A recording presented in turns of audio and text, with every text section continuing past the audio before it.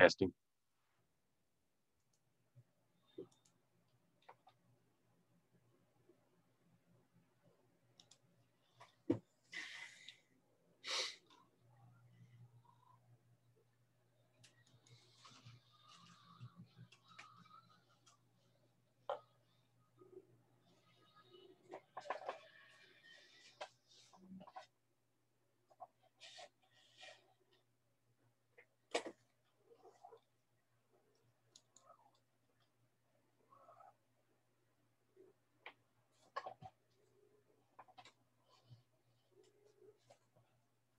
There we go, that's better. All right.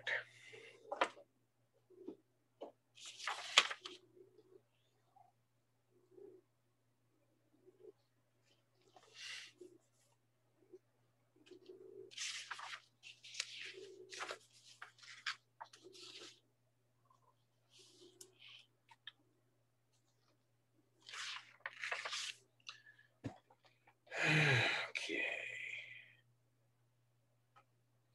There we go. All right.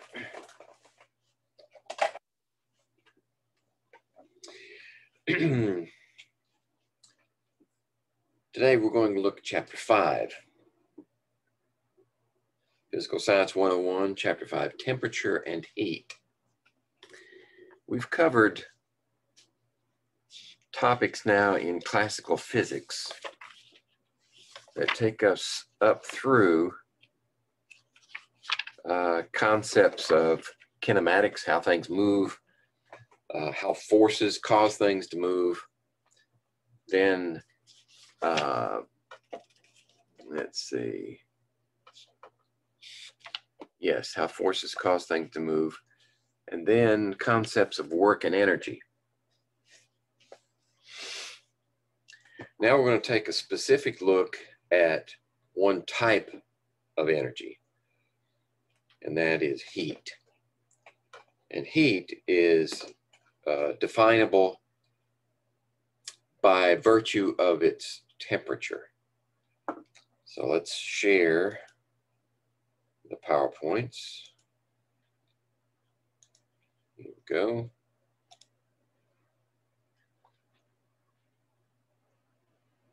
And get us a slideshow going.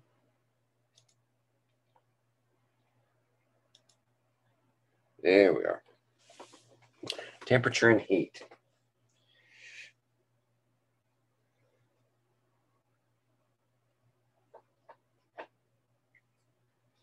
The story of temperature and heat makes a fascinating discussion. Unfortunately, we don't have a lot of time, so we're going to have to sort of abbreviate that discussion. But the Industrial Revolution owes its beginning to theoretical and practical investigations into temperature and heat.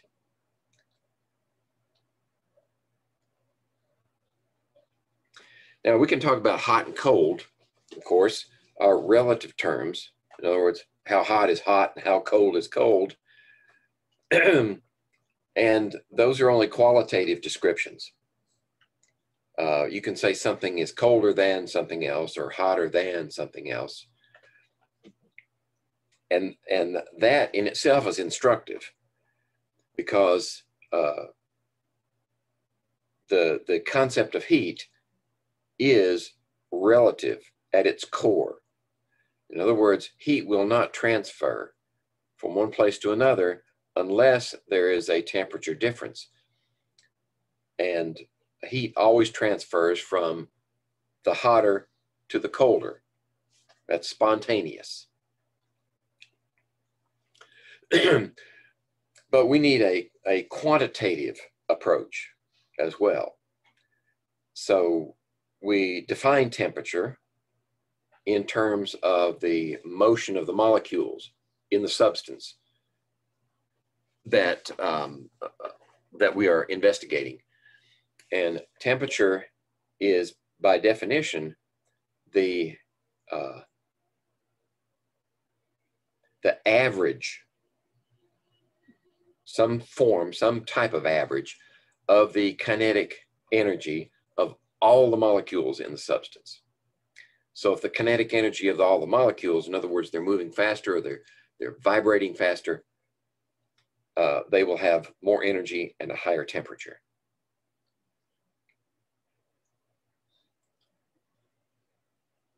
But we need some device that will allow us to measure, because our sense of hot and cold is not quantifiable. In other words, I can say something feels hot or it feels cold, but I can't tell you what the temperature is in absolute quantitative values. So it was then up to scientists to invent devices, otherwise known as thermometers, that would quantify this physical property of matter, the temperature. And usually the way it was done was to take advantage of the fact that as the temperature increases, most substances will expand. In other words, as the kinetic energy of the molecules inside increases, they need more shoulder room. So they bump into each other and they move each other apart, and that causes expansion. And that thermal expansion is a physical property that responds to a change in kinetic energy, a change in temperature.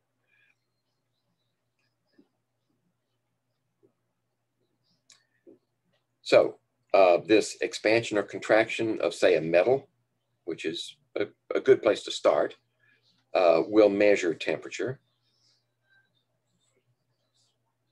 Or even liquids will increase as the temperature will increase in volume as the temperature increases. And mercury takes advantage of both of these. It's both a metal and a liquid. And mercury was one of the first choices of scientists in inventing this device. Now, for instance, how does a bimetallic strip work? Well, both iron and brass individually will change their lengths as the temperature increases. But they do so at different rates. In other words, iron will expand, and a rod of iron will get longer as the temperature increases, and so will brass. But they do so at different rates. So if we increase the temperature of the iron bar by 10 degrees, it will expand by a certain amount.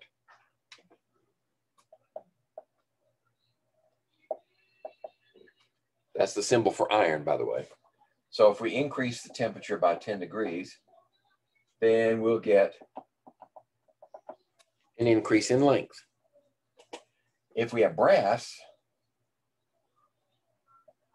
which is an alloy of copper and nickel, and we increase the temperature by 10 degrees,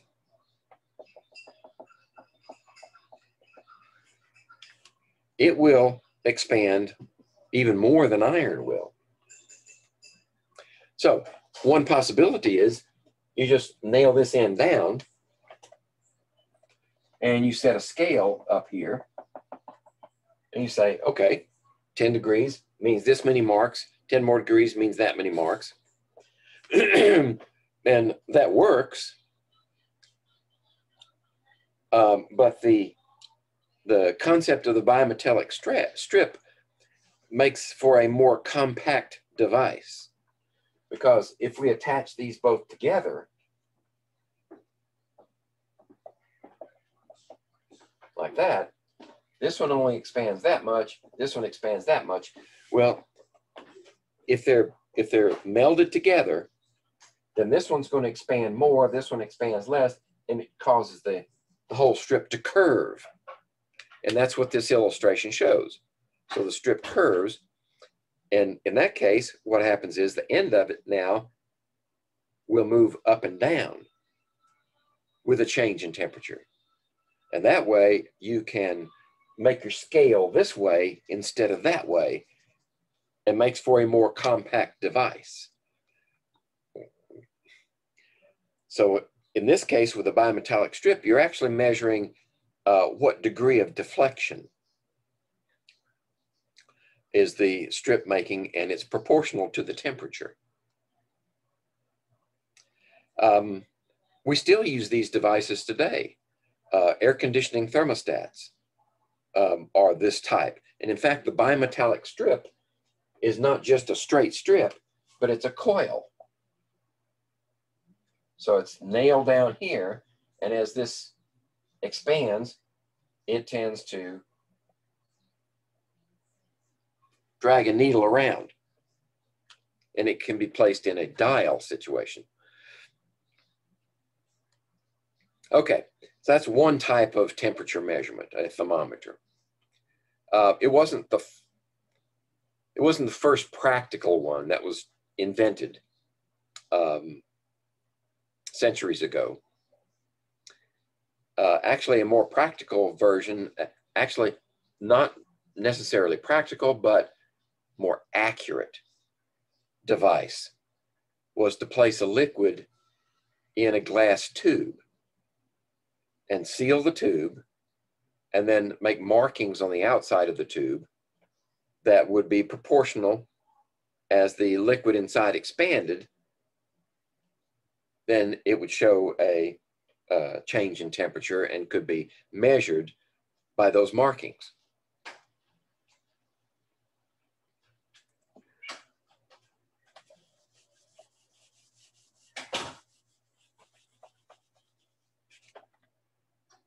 So we have a glass bulb here. And then this is a thick tube here. So we have really just a thin capillary up the center, like that. This is a very thin wall. The bulb has to be very thin wall so that the transfer of energy takes place between the substance being measured and into the liquid. So let's say we're using mercury. Mercury will expand its volume as the temperature increases. And if you make this tube very narrow, then with a small change in volume, you get a huge change in length. It goes back to the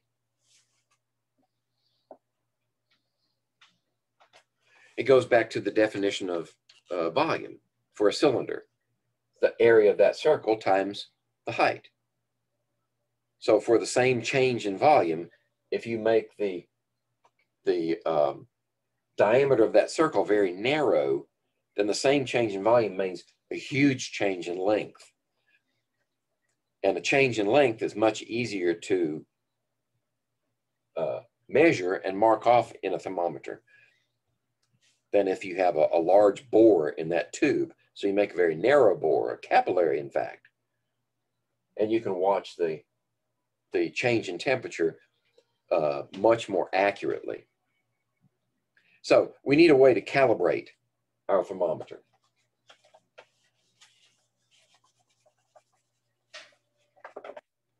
Right? If we're going to make these measurements, we need to have reference points.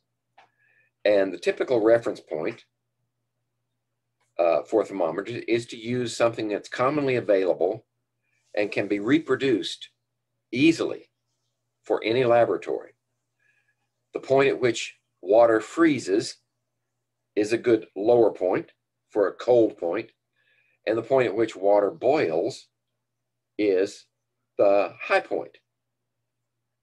So we have the formation of ice, formation of steam as our two endpoints, and then between those 2 points, you just mark it off in equal increments, and there you have a thermometer. So how do we know what the ice point is? Well, the ice point, where you have, if you have both ice and water together in contact, and they have to be pure, and there's always solid ice and there's always liquid water together, once they stabilize their temperature, if they're still both there, that temperature is constant.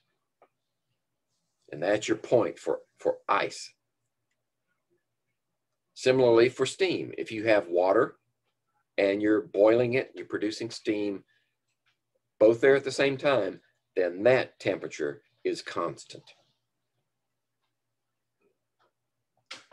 Now, I put mercury in this thermometer, but it doesn't have to be mercury.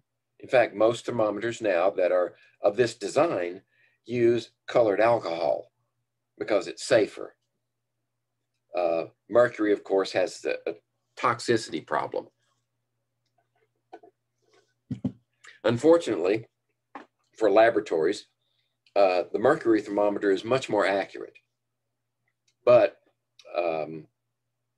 the disposal of those mercury thermometers has been mandated by government order, so we can't use them anymore. We have to use the less accurate alcohol-based thermometers. Although we do have access now to electronic thermometers, and they can be made just as accurate as mercury thermometers once were. But that's another story. The creation of these different temperature scales is also an interesting story. But there are three that are commonly used. One it's still common in the United States is the Fahrenheit scale. In other words, when we say it's 32 degrees out, we know that there's potential for ice formation or snow. If we were in any other part of the world, we would say it's 0 degrees Celsius. That's this scale on the left versus this one on the right. And you find that there's the ice point at which water freezes. It's 0 degrees for the Celsius scale and 32 degrees for Fahrenheit. So, like I said before, nature doesn't care. Nature just does what it does. The freezing point is fixed. It's there and it happens. The difference is in how we approach the problem, how we measure it. So if we measure it with this scale, it's that number. If we measure it with this scale, it's that number. It's still the same physical phenomenon. It's just we use a different scale to measure each one. For the steam point, 100 degrees for the Celsius scale, 212 degrees for Fahrenheit. That seems kind of odd, you know. Why would you choose 212 for a steam point and 32 for an ice point? Well, there's more to the story than that. So let's move on. This Fahrenheit system was developed by this person, Daniel Gabriel Fahrenheit, who was interested in biological processes. And he wanted a thermometer that would produce a measurement for human body temperature that was 100 degrees on his scale. So he chose the other values of his scale so that he would get 100 degrees for his body temperature measurement. And the way he did that was, rather than use simply the ice point as a fixed measurement, in this case 32 degrees, his calibration was based upon the very coldest temperature that he could reliably produce.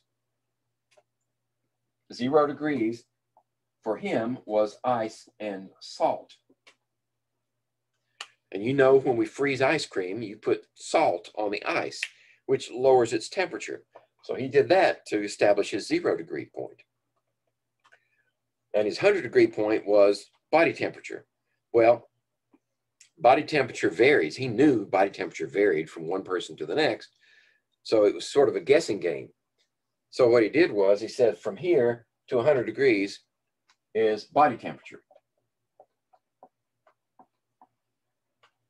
All right. So I've got 100 markings from here to here. How many more markings do I need to get to steam? And it turns out he needs 112 more markings to get to steam. So he knew steam would have to be here, ice would be there. And he also checked just pure ice water at 32. And then from then on, he was good to go with 32 as ice water and 212 as steam. So Fahrenheit was satisfied here. In fact, he produced the first reliable available thermometer. He built the first one. At first, he used alcohol in 1709, and then he found that mercury worked a lot better.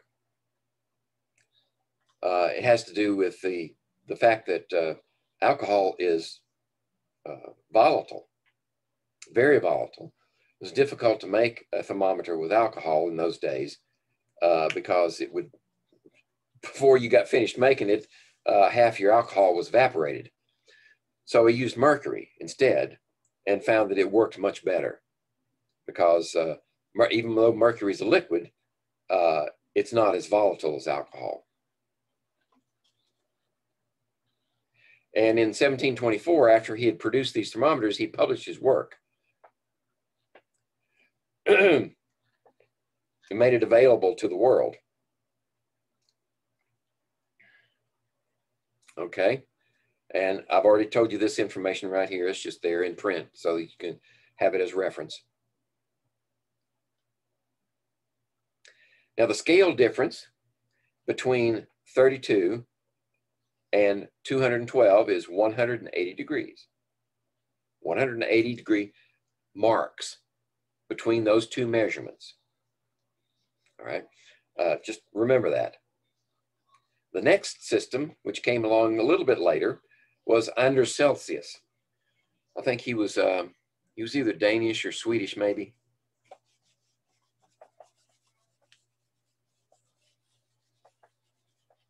He was more interested in physical processes rather than biological processes. So he was perfectly happy to establish his scale at 0 degrees for freezing and 100 degrees for boiling. So it was a lot simpler process. And all of this takes place at 1 atmosphere pressure. We haven't explained that yet, but freezing points and boiling points change with pressure. So all this has to be established at 1 atmosphere pressure. Now, the unique thing about Celsius work was he didn't just create a thermometer and publish his work and make it available to the world. He also performed detailed, careful experiments using temperature measurements. And his goal from the beginning was to establish a temperature scale that was valid and useful for all sciences everywhere. So he went into much more detail, and his publication was, we would say today, scientifically based. The next step in the story is attributed to William Thomson, who is also Lord Kelvin.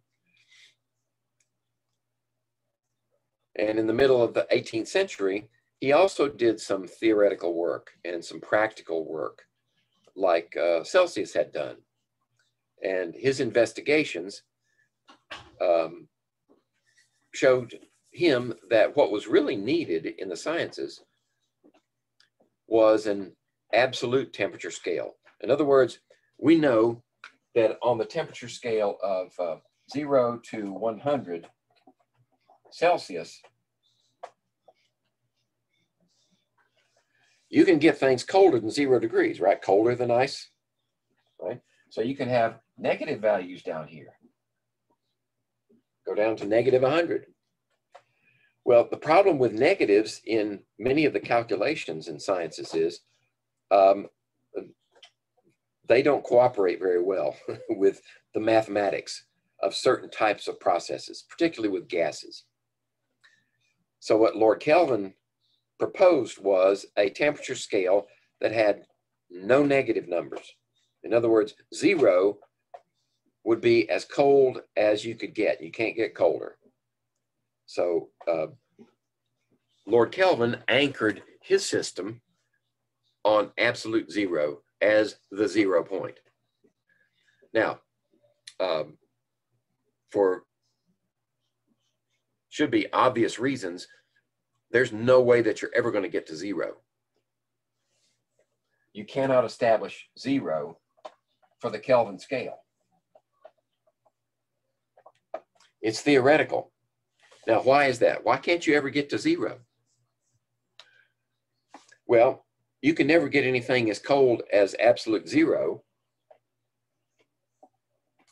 0K, we don't use the degree. There's no degree there like that. It's just 0K. You can never get there. Why? Because heat transfers from warm object to cold object. Right? So, if you're going to transfer all the heat out of something to make it down to 0 degrees K, 0K, then where's that heat going to go? It can't go anywhere because there's nothing colder than that, right? So you're never going to get to 0K. It's theoretical. And I've got a paper here. In fact, I got a copy of it right here. This is the a modern reproduction of Kelvin's published work on this new temperature scale. He published it in 1848 in the Philosophical Magazine, called it On an Absolute Temperature Scale. And he based his work upon thermodynamic work, that is, work that was being done with heat engines by by two researchers, Sadi Carnot and Victor Regnault. So he based his proposal on sound thermodynamic principles. Okay. So, but he made the transition from current temperature systems of the day to his system as easy as possible. And he based his new scale on the same size degree mark as Celsius. So if we have a scale here, and it's marked off in Celsius degrees, right? You go up to 100 here, maybe 0 here, for our anchor points there. His scale would run parallel to that and have exactly the same size degree marks as Celsius. Okay, that was nice of him. How did he know where 0, the theoretical point, was, right? Because you can't measure it, you can't calibrate it to 0K. So he used gases.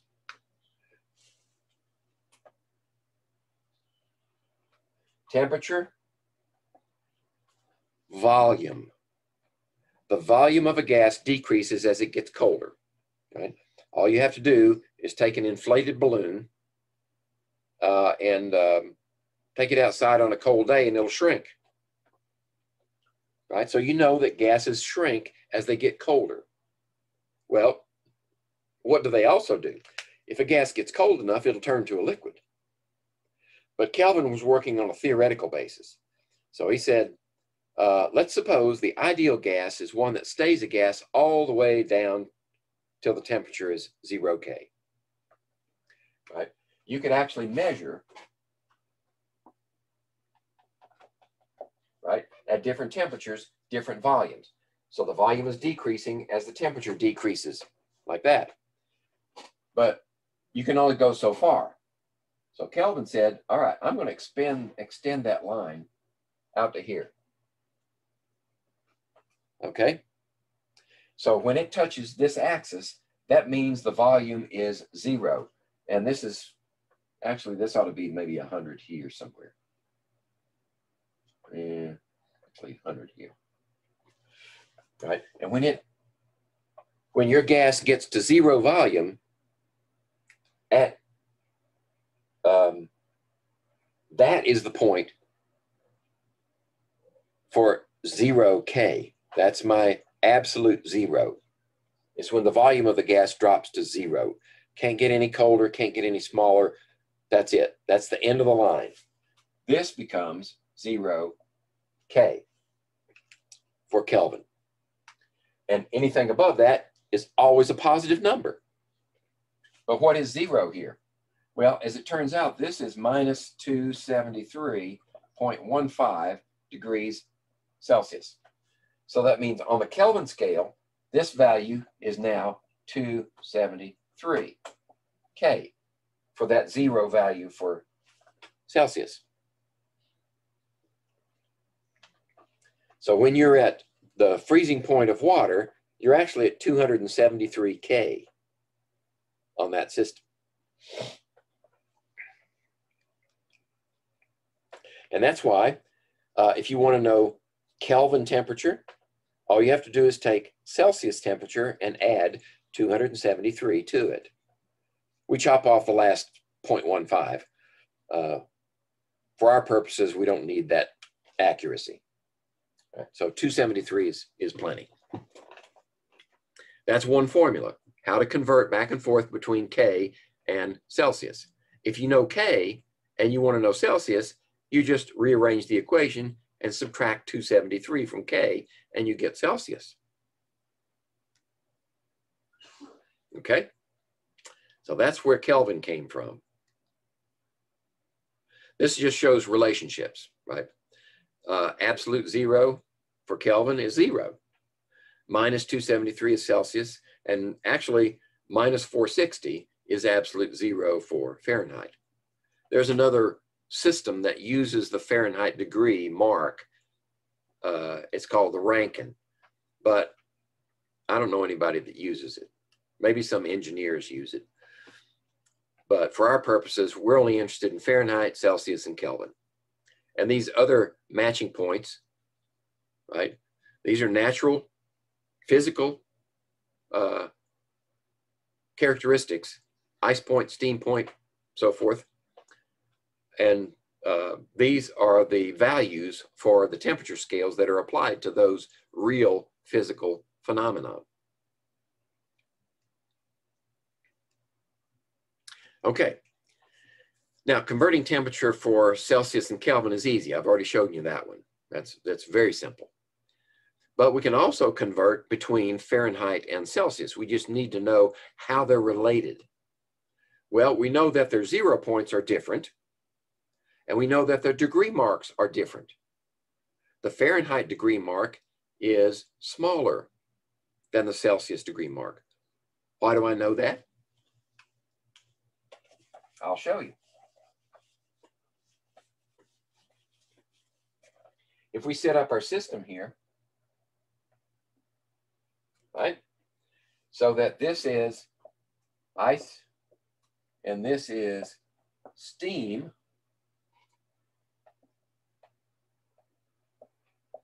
for Celsius, this point to this point is 100 degrees, right?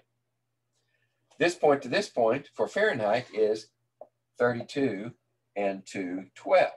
So we've got a difference here of 180 and a difference here of only 100, right? So to go between these two marks, you've got to go 180 steps. And to go between these marks, you go 100 steps. So these steps are bigger than those steps. That means the degree mark for Celsius is larger than the degree mark for Fahrenheit, right? So that's one point that has to be compensated. The other point is, where's your 0 mark? The 0 mark for this one is down here.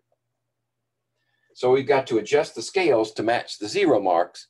Then we have to adjust the ratio of the two. 180 to 10 is the ratio. 180 to 100 is the ratio. So the long and the short of that story is you have this ratio here. If you want to know Fahrenheit temperature, you take Celsius, multiply it by 1.8, which is the ratio of 180 to 100, and then add 32, because that adjusts the 0 mark. Okay? Now, if you want a more lengthy discussion and explanation for it, I've included this web page down here, which will give you a very good discussion of how this relationship, this formula is derived. But for now, just memorize it. When I memorized it, I didn't use 1.8. When I memorized it back when I was a student, it was Fahrenheit equals 9/5 centigrade plus 32, which is the same thing. 9/5 and 180 divided by 100 is 1.8. So it gets you the same place. It's just, that's the way I memorize it. So I always think in those terms. And you can solve for either one. This solves for Fahrenheit if you know Celsius. But remember, this is an algebraic expression. So if you know one and not the other, then you just solve for the unknown. So if we solve for this unknown, then it becomes Fahrenheit minus 32 and divide the whole thing through by 1.8. And that will give you Celsius. Here's an example. Normal body temperature is 98.6 degrees Fahrenheit, right? Everybody knows that. So what would it be? What would that equivalent temperature be in Celsius? Well, we know the formula, right? There it is. We solved it for Celsius on the previous slide. We just plug in 98.6 minus 32 and divide by 1.8, and you get 37 degrees exactly Celsius.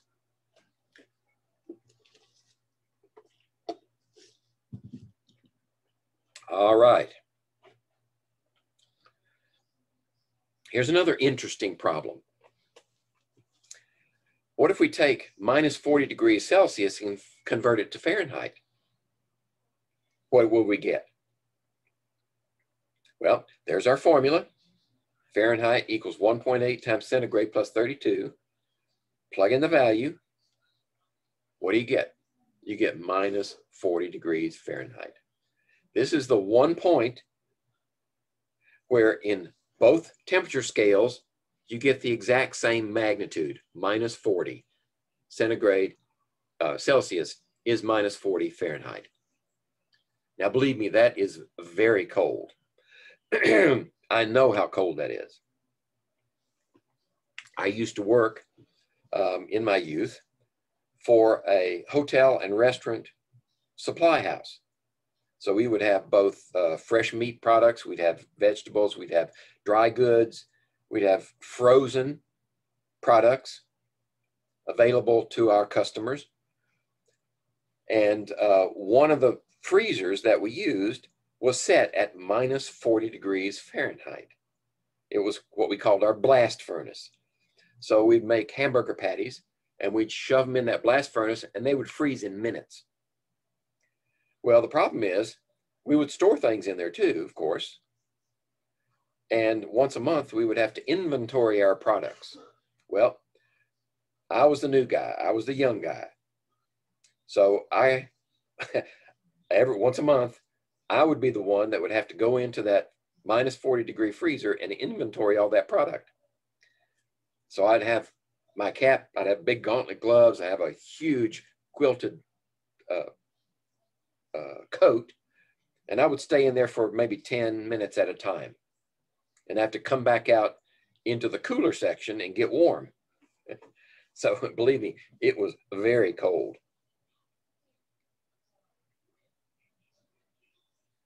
Okay, now that we know how to measure temperature, let's see if we can wrap our minds around the concept of heat. Heat, in fact, is a measure of transfer of energy from one location to another. So you have to think of heat in terms of movement of this kinetic energy, right? We said that temperature is a measure of the average kinetic energy of all the molecules in a substance. So if two substances, say, are in contact with one another, the hotter one is going to transfer some of its kinetic energy to the colder one. And that kinetic energy is the motion of the molecules inside the substance. Now, we can subdivide heat into kinetic and potential energy, just like we did earlier with positional potential energy versus kinetic energy. The actual kinetic energy has to do with the motion of the molecules. Now, these molecules can be moving, translating whole molecules from one place to another. And the faster they move, the higher the temperature. Or they can be vibrating.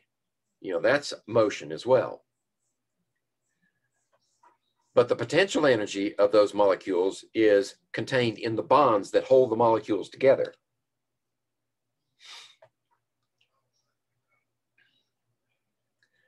Okay, so here's our definition. Heat, in fact, is the energy that is transferred. In other words, we don't have an absolute way of measuring heat except by transferring some of it. And in fact, when we measure the temperature of something, we're transferring some of that heat energy from the substance into the thermometer in order to measure it, right? So ideally, you don't transfer much. You only need a little bit of it to register a temperature, but you still have to transfer some of the heat from the substance into the thermometer to measure its temperature. So heat is energy of transfer. And it always results from a temperature difference. You don't transfer heat if the two substances are at the same temperature.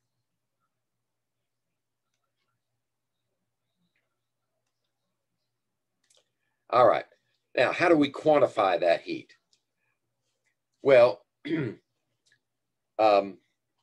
there are several ways. The standard international unit for heat, or energy for that matter, is the joule. Right? We've already established that in our discussion of work and energy. But a more common unit, particularly in this country, is the calorie. The calorie is based upon how much heat it takes to raise the temperature of 1 gram of water by 1 degree Celsius at normal atmospheric pressure. Okay. So that's how much heat is transferred. If you transfer a calorie of heat into a gram of water,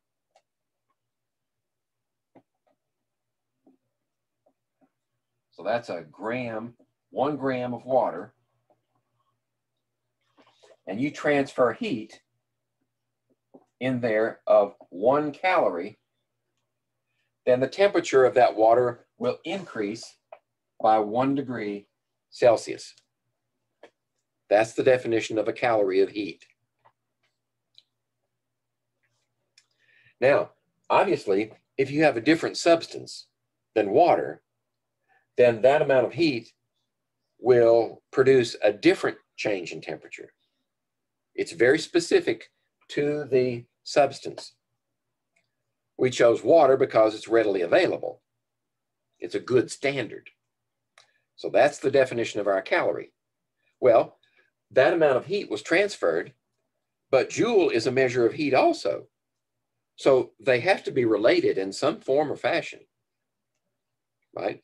So we know by careful experiment and comparison that 1 calorie is also equal to 4.186 joule, or rounded off to 4.2 joules, right? So now we have a conversion factor, right? If we know how many calories is transferred, then we can convert that to joules. Let's just, for instance, say we have 10 calories that we've transferred.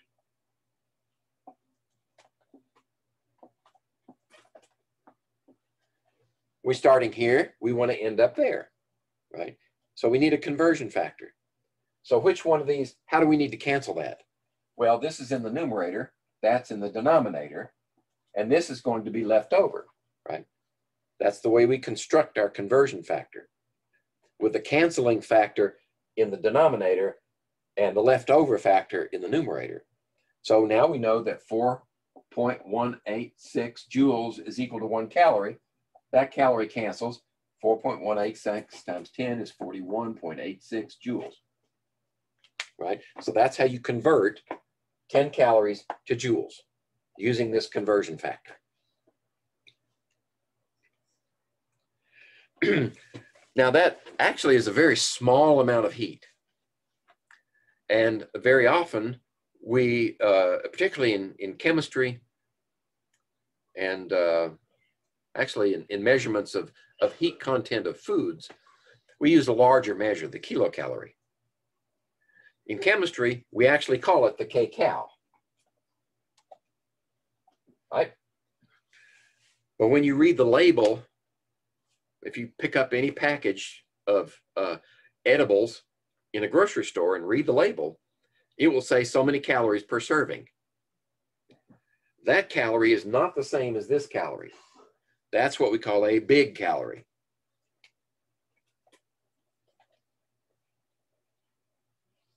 Instead of small, it's a big calorie. So a kilocalorie is the calorie that's assigned to your foods, right? 1 food calorie is actually 1,000 small calories, or 1 food calorie is 1 kilocalorie.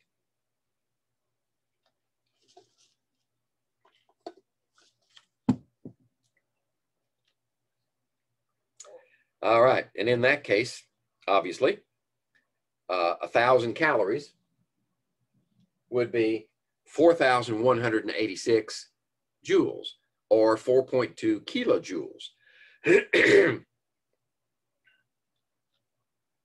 Okay, now there's another measurement, and I'm just introducing this one because it's still used in this country, the BTU, which stands for British Thermal Unit. And it, by definition, is the amount of heat it takes to raise 1 pound of water 1 degree Fahrenheit. It's simple. That's just a statement of fact. That's a definition. 1 BTU. But they're all related, right? We're still transferring heat, so we can develop conversion factors that will convert from one to the other. 1 BTU is 1,055 joules. Or 1 BTU is 0.25 kilocalories. Or, remember when we were talking about work and how you pay your electric bill, kilowatt hours? That's a unit of energy.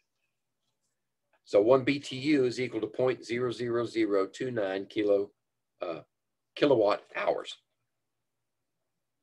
All those are equivalent.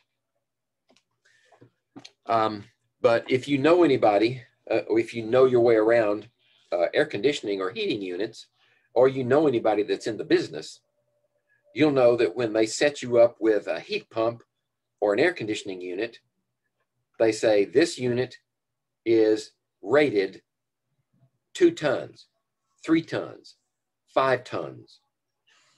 What do they mean by that? It's another expression of energy transfer.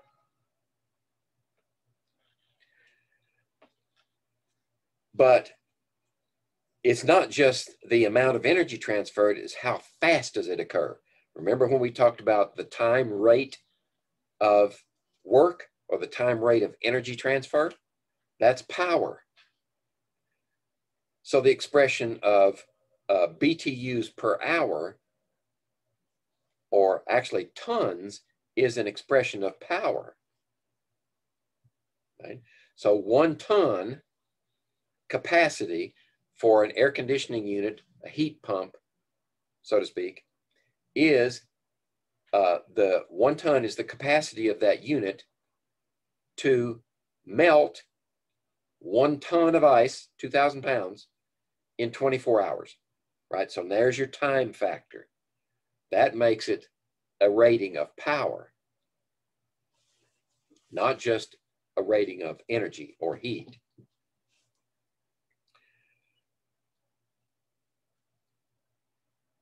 Okay, and we have a conversion factor there also. So if you need to know what's the equivalent of 1 ton, it's equal to 12,000 BTUs per hour. 12,000 British thermal units per hour is equivalent to 1 ton. Remember, anytime you have an equivalence, you automatically have a conversion factor that's available to you if you need to make a conversion from one to the other.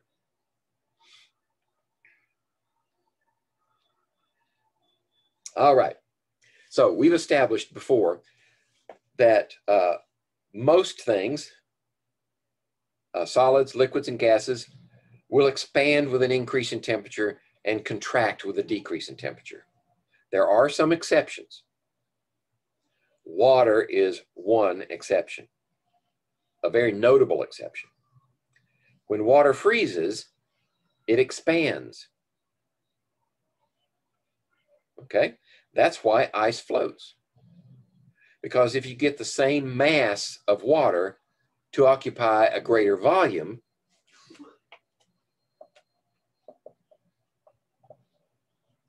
if you increase that volume, then the density goes down, right? So ice has more volume for the same mass, which means it has a lower density.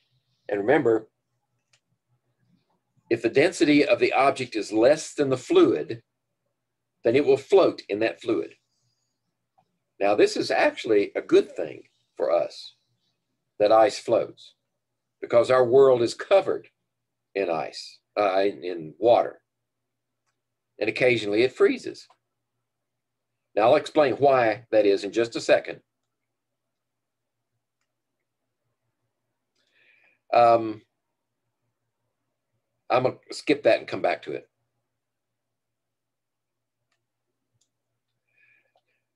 So what we notice is that for a time, water does contract as you decrease the temperature.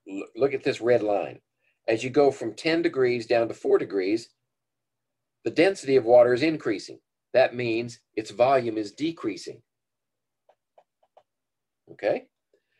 And it reaches a maximum density at 4 degrees Celsius. But below 4 degrees, the crystal structure of the water starts to change. And that change increases its volume. Now, what would cause water to increase its volume? Simply by changing its structure. Well, here's what happens. Notice that these water molecules are arranged in hexagons as they become solid. Look at all that empty space in there. When it's a liquid at temperatures of 4 degrees or higher,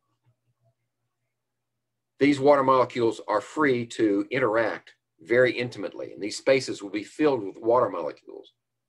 But as they approach the solid form, they tend to arrange themselves in this regular hexagonal form, and that expands them and opens this space up.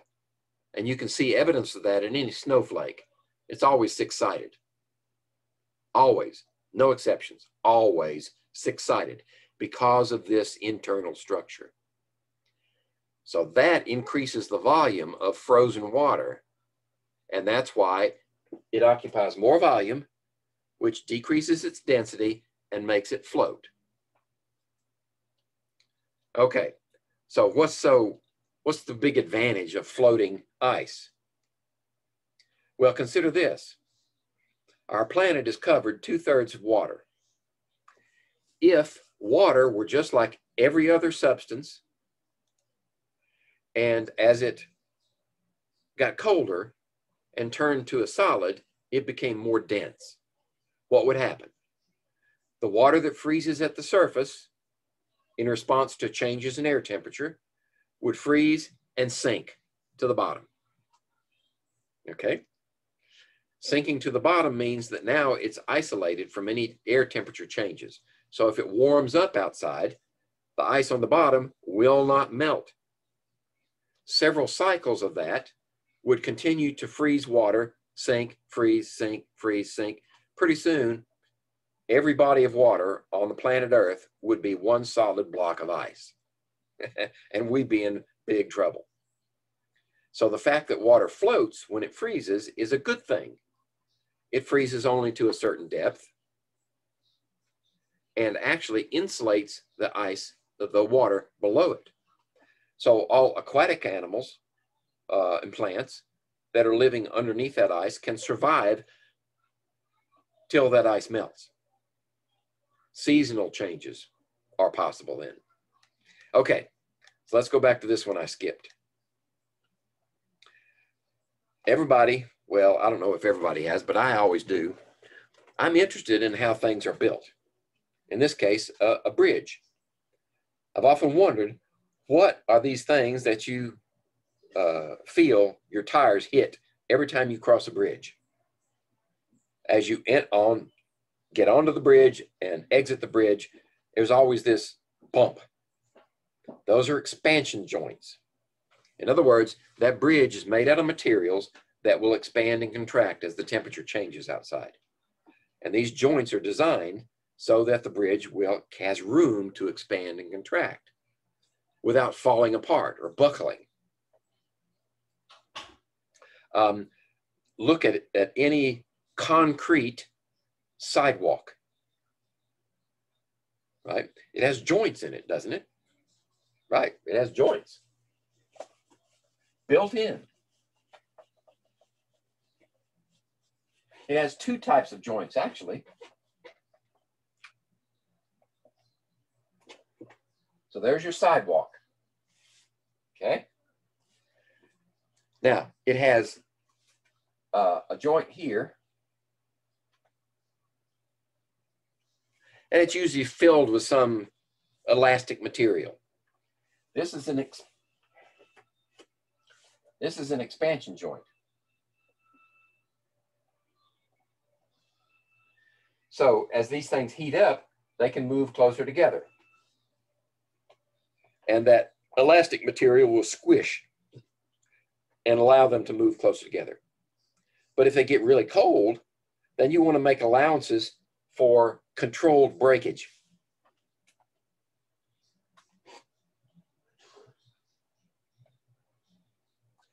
These are contraction joints. Those joints are not there until this concrete contracts. When it gets cold and contracts, it pulls apart, and there's a break right there. All it takes is one winter, and you get a smooth break right there. Those are placed in there by just scoring the wet concrete at that point. So when it does start to shrink, that creates a weak spot, and it's a controlled crack at that point. Okay? Expansion, contraction is allowed for in concrete sidewalks. Well, in pavements too, wherever you have roads that are built out of concrete cement.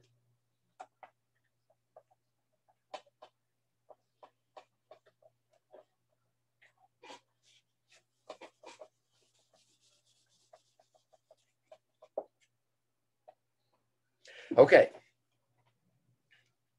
Expansion and contraction.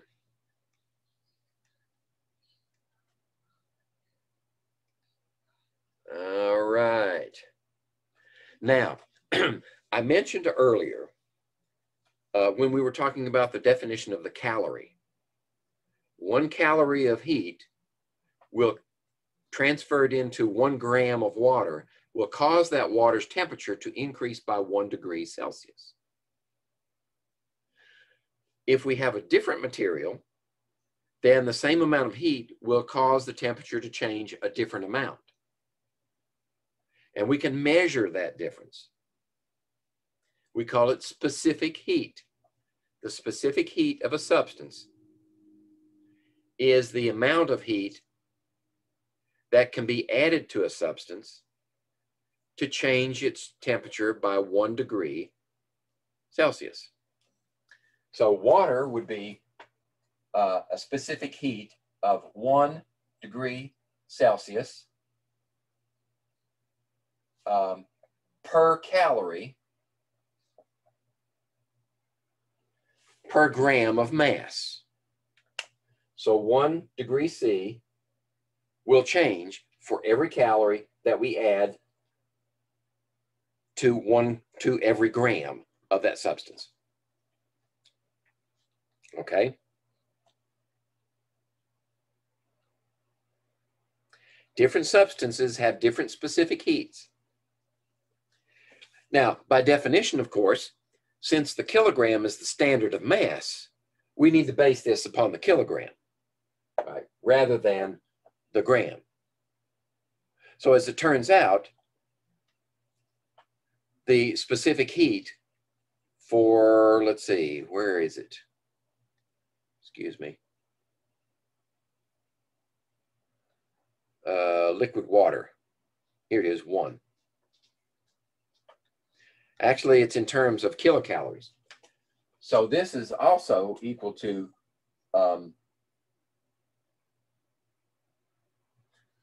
1 degree Celsius per kilocalorie per kilogram. Okay, so 1 kilocalorie added to 1 kilogram of water will raise its temperature 1 degree Celsius. Right. So actually these are equal. Okay, let's see. Okay. So the greater the specific heat of a substance, the greater the amount of heat that it can absorb to raise its temperature 1 degree Celsius. So if it has a higher specific heat than water, then it will take, excuse me, that's not right.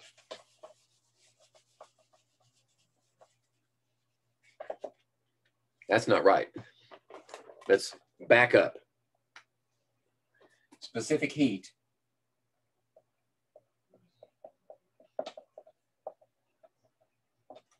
is the amount of heat, 1 calorie per kilogram degree. There, that's the correct expression. 1 calorie added to 1 kilogram per degree, 1 degree change. Okay, so substances that have a higher specific heat than water will have a higher value here. So if it's 2 calories per kilogram degree Celsius, then it takes 2 calories required to change the temperature of 1 kilogram of substance 1 degree Celsius. Or if it's less than, say, 1/2 specific heat, 0.5, then it would take less heat to make the degree change for each one.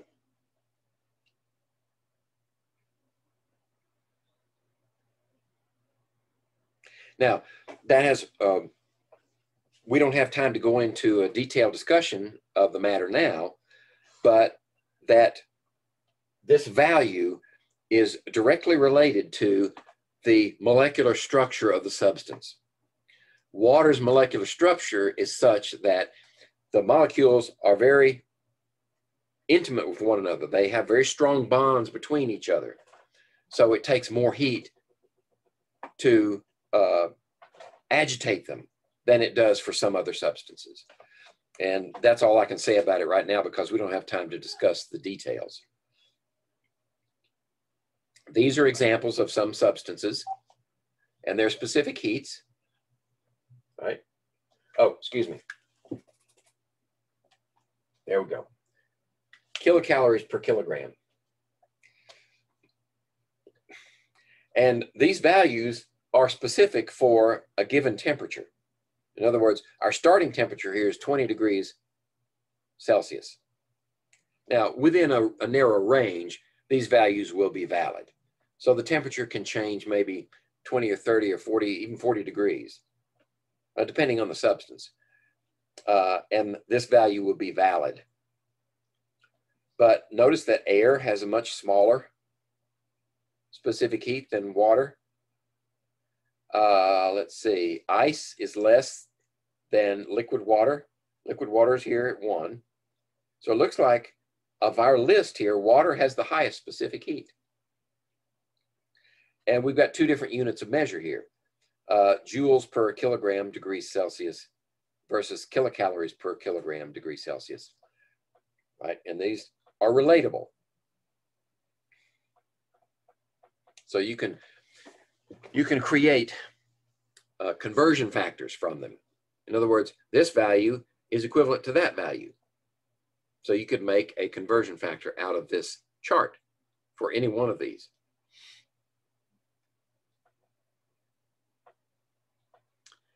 Okay, also I'll point out that because the size of the degree mark for Celsius is exactly the same as the size of the degree mark for Kelvin, then joules per kilogram degree Celsius is the same magnitude, the same number value as joules per kilogram K. So that's convenient.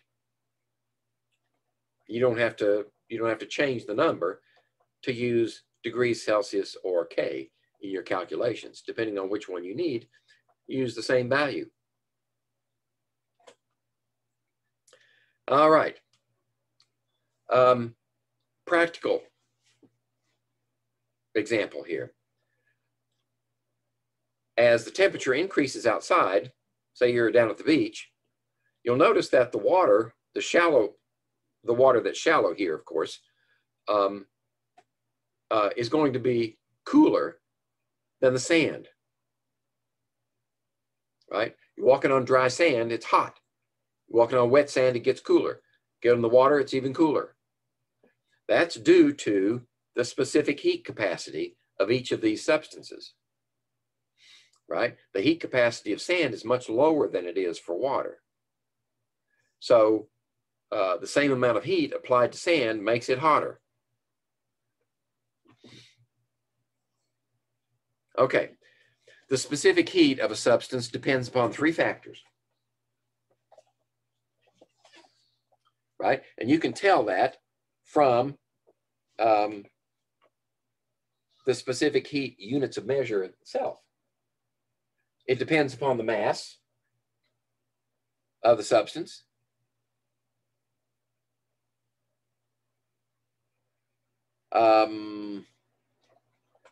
Now this is kind of circular logic here when you say the specific heat depends upon the specific heat. It's what that should say is the specific heat depends upon the mass. It depends on the nature of the substance, right? What type of substance is it? I mean, is it water? Is it iron? Is it concrete, sand, whatever? Is it air? And it also depends on the amount of temperature change right here. Okay? So how do we use specific heat? Well, there's a formula, right? In this case, we're saying heat, the amount of heat. And remember earlier, I think in the last chapter, I used the term Q instead of H. So I'm accustomed to using Q instead of H, but I'll do it this way so that you'll see that the relationship is equal. See, H in your textbook is equal to Q in my mind And that is equal to the mass times the specific heat times the change in temperature.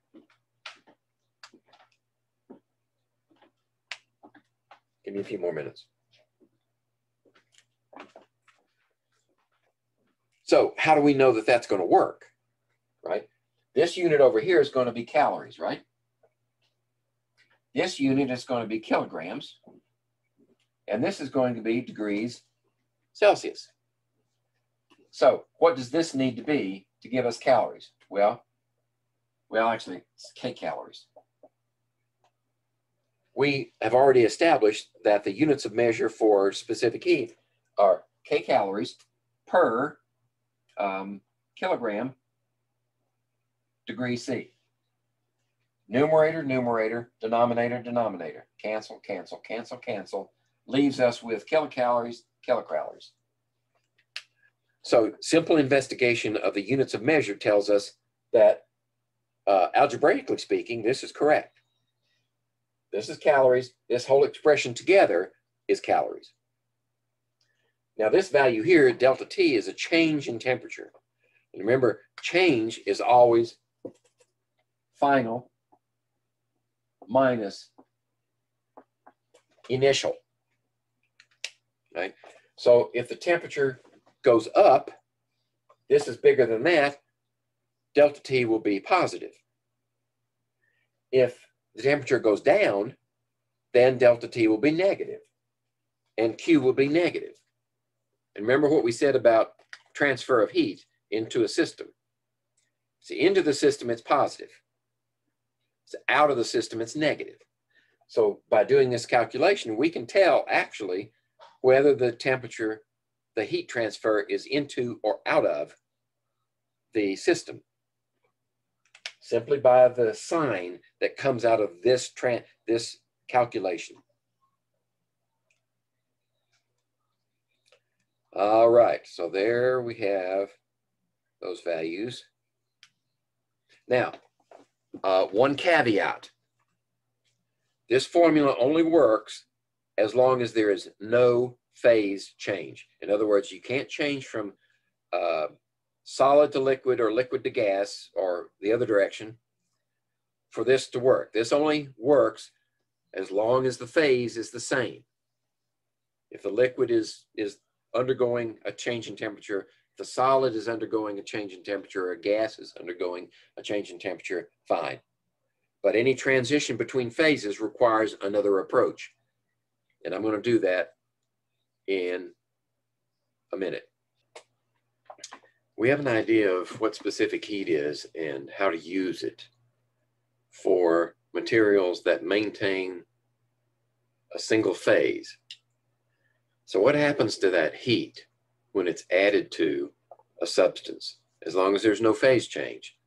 What happens is the heat is added to the substance and it causes the kinetic energy of the individual molecules in that substance to increase.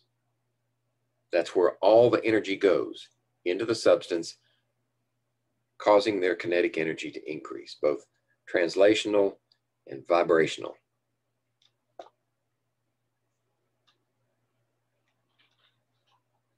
Now here's an example, what we can do with that information. How much heat does it take to heat 80 kilograms of bath water from 12 degrees to 42 degrees? So I'm going to leave this formula here because it's useful. And then I'm going to write the information that's given in the problem. When you see a problem like this, it's most efficient to extract the information from the problem and put it in a form that's independent of the problem. How much heat in kilocalories does it take? How much heat? So the authors of your textbook use H, I use Q. So we're looking for that value. That's what the question is. We're also given the mass of the bath water. And we have to assume that it just responds the same way that water would. So our C is going to be for water. So it's 1 kilocalorie per kilogram degree Celsius. And that's 1 for water. So how much mass do we have? Well, the mass is equal to 80 kilograms. That's given in the problem. And the temperature change is going from 12 to 42 degrees Celsius. So initial temperature is 12, right? 12 degrees. Final temperature is 42. All right? So what is that? That's a 30-degree change in temperature. Okay? So we know delta T is 30 degrees. We know C is 1. Yeah. And we know mass is 80. Now, are our units compatible? Well, this set of units here is 1 kilocalories per kilogram degree centigrade. And this one is 80 kilograms. So in the numerator, kilograms, denominator, cancels. Degree C, numerator, denominator, cancels. We're left with kilocalories. So now all that's left is crunch the numbers. Just the math is left over.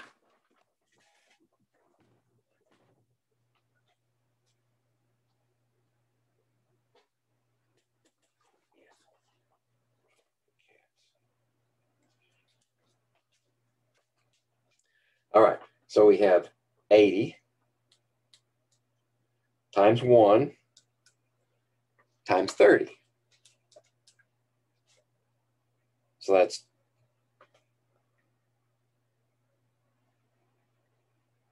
yes. So that's 2.48 times 10 to the third.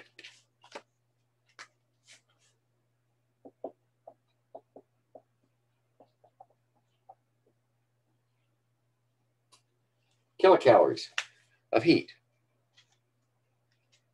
Okay, let's see if I did it right. There's our mass. There's a change in temperature, 30 degrees.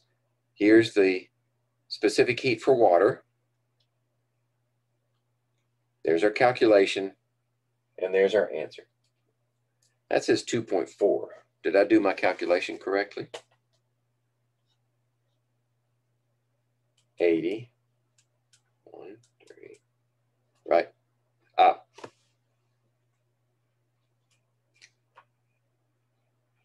There we go. Okay. 2.4 times 10 to the third kilocalories to raise the temperature of that bath water from 12 degrees Celsius to 42 degrees Celsius.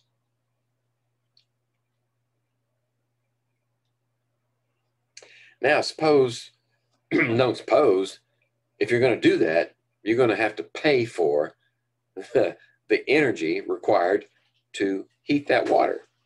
Well, we know how much heat is required, how much energy is required. We just need to know what is the cost of that energy. So since electrical energy, which is, we're assuming, rather than gas, we're going to use electricity to heat the water. We want to convert the energy, kilocalories, into kilowatt hours because electricity is sold by the kilowatt hour. So we need a conversion factor. And remember, several slides ago, we had this conversion factor for kilowatt hours converted into kilocalories. So this cancels the kilocalories and converts it to kilowatt hours. So now we know that 2.8 kilowatt hours is the energy required. Now we need, how much does that cost? Well, at 10 cents per kilowatt hour, it would cost 28 cents to heat the water in the bathtub. Because 10 times 2.8 is 28 cents. So it's not a lot of money, right? It's just if you do it day in and day out, by the end of the month, You know, it's a substantial amount of money. In fact, most of the money spent on electrical power is for heating or cooling the space that we live in. All right, here's another exercise.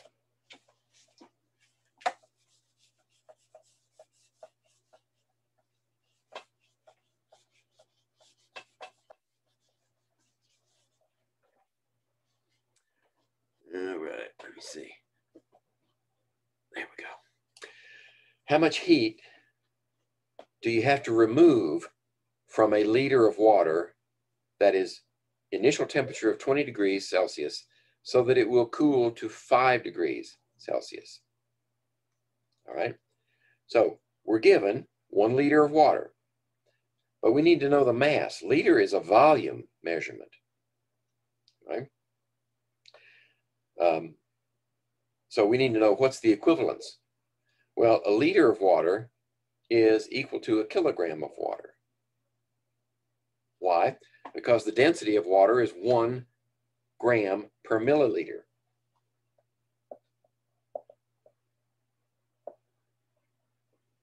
Okay, I'm going to go through this step by step. Now, how many milliliters are there in a liter? 1,000 milliliters per liter. All right. And how many grams are there in a kilogram?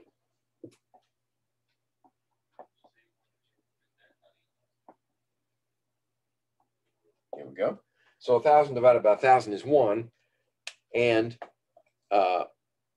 1 liter of water weighs 1 kilogram. Right there. This cancels this. We're left with 1 kilogram. Okay, per liter. So now we know the mass of the water, 1 kilogram. We know the temperature change, right? Initial is 20 and final is 5. So it's 5 minus 20. So the change in temperature is equal to 5 minus 20 equals 15 degrees Celsius. Minus 15 degrees is the change in temperature. Temperature has dropped by 15 degrees. Now, I know the problem doesn't show it as a negative, but I think it's important. So I'm going to put the negative in there. All right. So when we do the calculation, we get the heat removed is 15 kilocalories, or minus 15 kilocalories equals Q. Now remember what I said about the convention. The sign convention is based upon the system. So if our system is here, and we've got minus 15 kilocalorie change, which direction is it moving? Well, if we add it to the system, it's positive. If we subtract it from the system, it's negative. So that sign shows you right there that the system is losing energy to the tune of 15 kilocalories.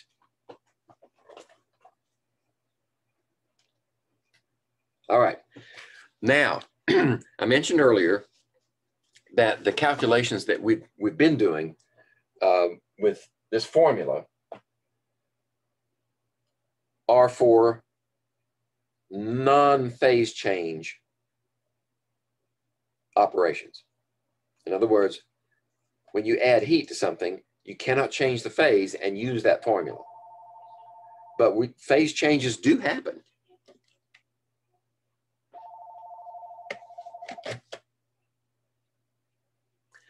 So we need to account for that. We need to find a way to accommodate heat added to make a phase change. And for that, we need a definition. It's called latent heat.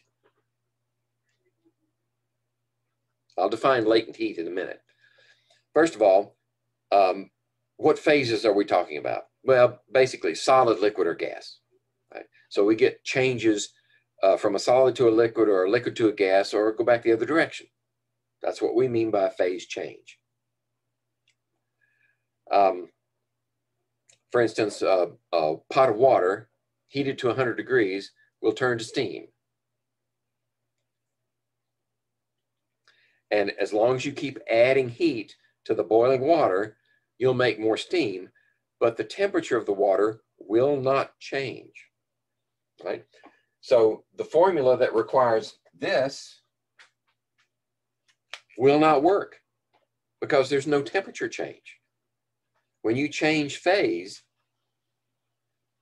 in this case at the boiling point, but even if you change phase at the freezing point, there's no change in temperature. So where does all that heat go?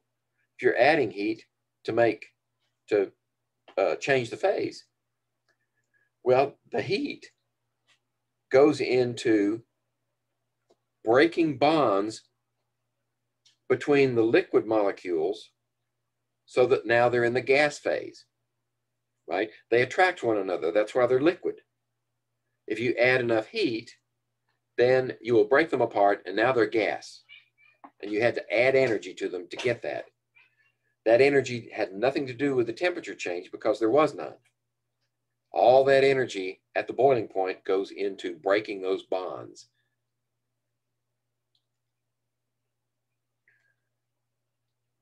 Okay? That's what that statement says right there.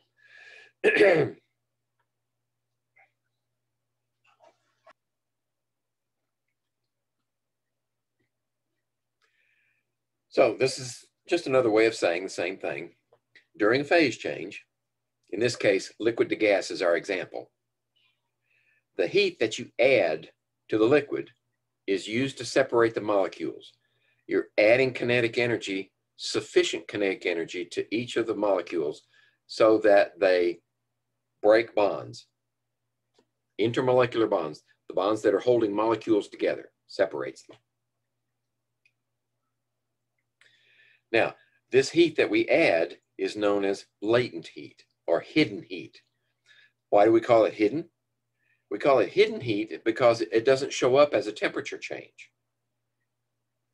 Right? We do not detect it as a temperature change. We only detect it as a phase change. Okay? Now, for our purposes, we have three phases, right? Solid, liquid, gas. So, based on that fact, there are only two types of phase changes. There's between solid and liquid and gas. For now, for this discussion, I'll elaborate in a minute. But the latent heat of fusion refers to melting point or freezing point, depending on which way you're going. If you're going from solid to liquid, it's a melting point. If you're going from liquid to a solid, it's freezing point. But the same amount of heat is exchanged in either process.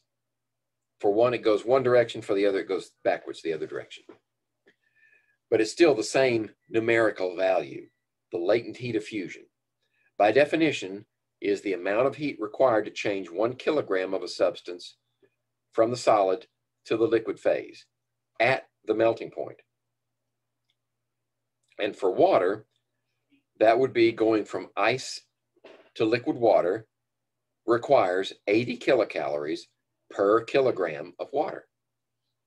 Notice there's no temperature factor in here at all.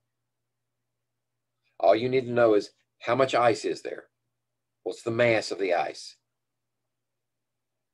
And if you have 1 kilogram, then you know it will take 80 kilocalories to melt it from solid ice at 0 degrees to liquid water at 0 degrees.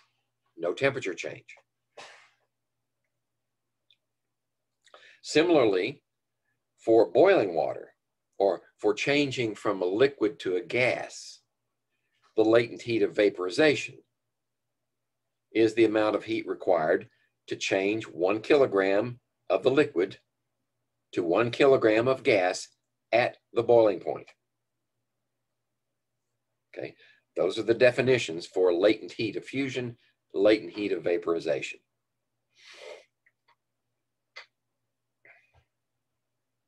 Now, what does that look like in a graphical sense? Notice on this graph, we have on the x-axis, the heat that's being added. So from left to right, you're adding more and more and more heat, more heat, more heat, left to right. And on the y-axis, we're measuring a temperature change. So notice when you add more heat and the temperature does change, it goes up.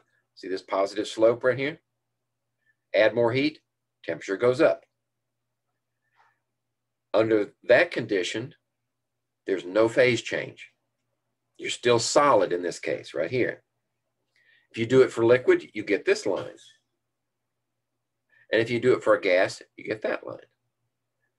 So for within a phase, these three positions, this solid, liquid, gas, as you add heat, you get a temperature change. But when you're at the melting point for this one from A to B, solid to liquid, there is no temperature change. Notice, for water, we're at 0 degrees here. So as you add heat, you're actually melting ice into water. That's why when you have both ice and water together in a container and they're at 0 degrees, there will be no temperature change. Adding heat, subtracting heat, doesn't matter. Temperature will remain constant until all of the ice is gone or all of the water is converted to ice, depending on what direction you're headed. The temperature will be constant. So as you heat ice, the temperature changes until you get to 0 degrees, and then it starts to melt. And there, the temperature is constant until you've melted all the ice. Now you start heating the liquid, right? And its temperature increases until you start making gas at the boiling point.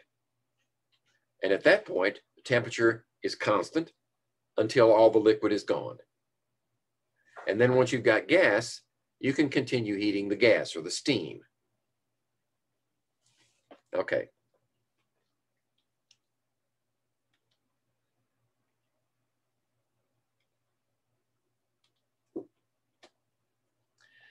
So this is just another way of saying that. At A, you have 100% solid at 0 degrees. And at B, you have 100% liquid at 0 degrees. At C, you have 100% liquid at 100 degrees. And at D, you have 100% gas at 100 degrees Celsius.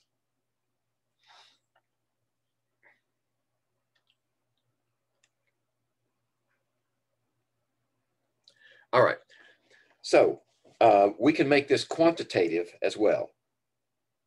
So if you're adding heat to ice, the specific heat of ice is 0.5 kilocalories per kilogram degree Celsius, right? And you use that formula,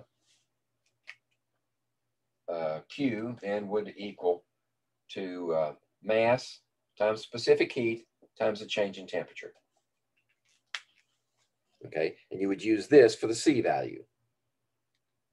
When you get to this point, then you use a different formula, right? And in that case, the heat, the heat value is equal to the mass times the latent heat of fusion. Like that. Then once you're at B, you start heating the liquid, right? And now you use this formula again, only now you have a different specific heat, 1 kilocalorie per kilogram degrees Celsius. And then when you get to 100 degrees and you start changing to gas, the boiling point, you use this one again, only now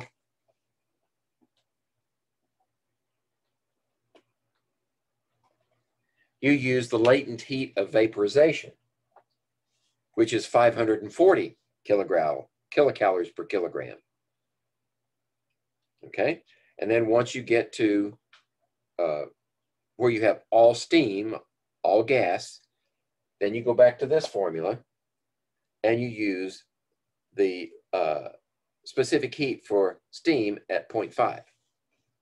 So if you're trying to find out what's the, say you want to know the temperature of a certain mass of water, if you start from ice and you add a certain number of kilocalories to it, where will it fall on this line? Well, you have to break it into pieces. You have to follow it to here until you've used up energy to get to that point, and then you melt it, and then you heat it up again, and somewhere along these lines, you'll stop. And at that point, you will be able to tell what temperature, right? If it's in one of these curved lines, then you will be using a delta T and finding what temperature it is. If you've used up all your heat and you're up to this point, and you use up the rest of your heat at the boiling point, then you know that the temperature is 100 degrees Celsius, because you didn't make it to all steam, in which case you would then be elevating the temperature again, right? So it's a step-by-step process. And I think we have one of those problems to demonstrate in a minute or two.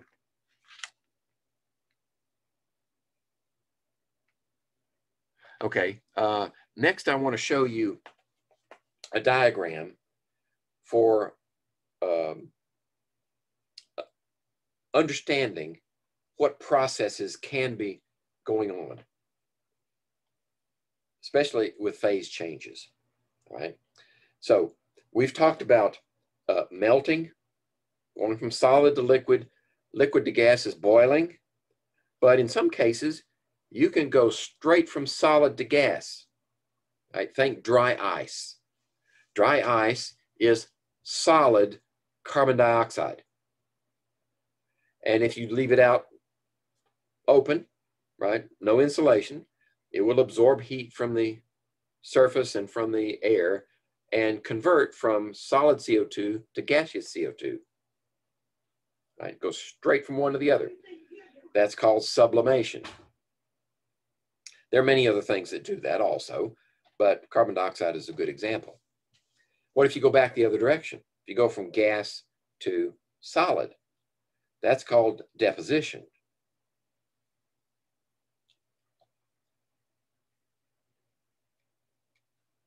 All right, so this diagram puts everything in perspective. So here are your three phases: solid, liquid, gas. If you go from solid to liquid, we already know you're either melting or you're freezing. Depends on the direction you're going. If you're going from liquid to gas, you're either evaporating or boiling or condensing if you're going backwards from gas to liquid. And then if you're going straight from solid to gas or gas to solid, here's the terminology for that also: sublimation to gas, deposition to solid. So I find this arrangement useful to keep things in perspective and remember the terms that are applied to each process.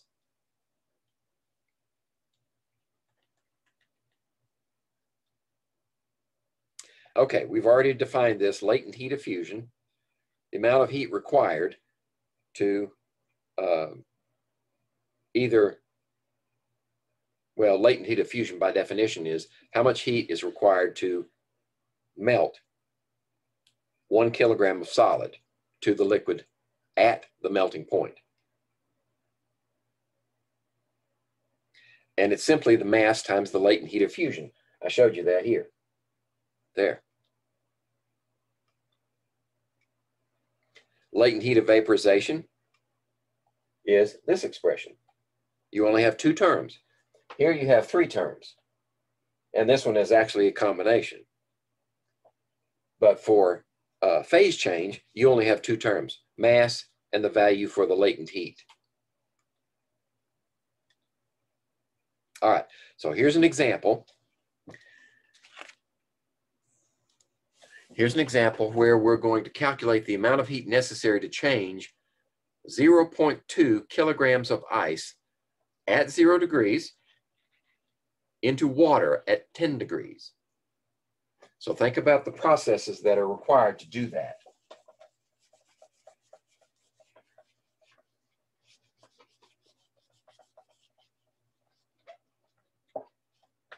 So what do we know? We know that we have ice at 0 degrees. 0 degrees. Excuse me. 0 degrees Celsius. And we have to go to water, liquid water at 0 degrees. And then we have to go to water at 10 degrees. Okay? Now, if we're going from, and we also have a mass, 0.2 kilograms. And that's going to be consistent all the way across. It's the same mass, right? We can't change mass. Mass, same here, here, here. So how much heat does it take to go from ice here to water there? Now we're talking about the latent heat of fusion. Okay? To go from here to here, we're talking about the specific heat of water. So we have 2 steps. We've got to melt the ice, then we've got to heat it up after it becomes water. So that means the total amount of heat is going to be the heat of fusion plus the heat of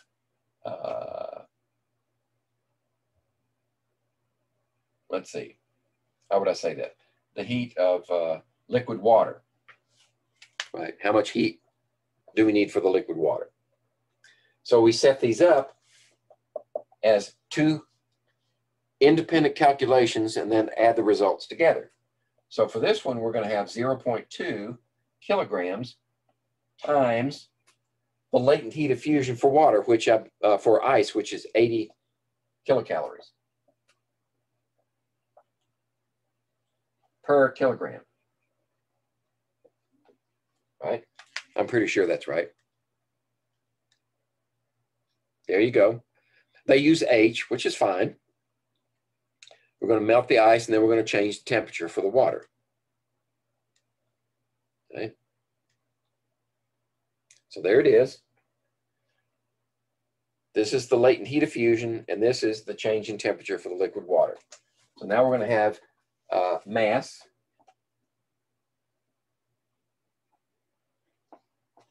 and then we're going to have the C value for water, which is 1, which would be kilocalories per kilogram degree C, and then change in temperature. So the final temperature is 10 degrees. What's the initial temperature? The initial temperature is 0 degrees. Because we changed the phase, but we didn't change the temperature, so it's still at 0 degrees. So this is 10 minus 0 degrees C. Okay? And there it is, right? There's that section. There's this section. Do the math, add them together, and you get 18 kilocalories.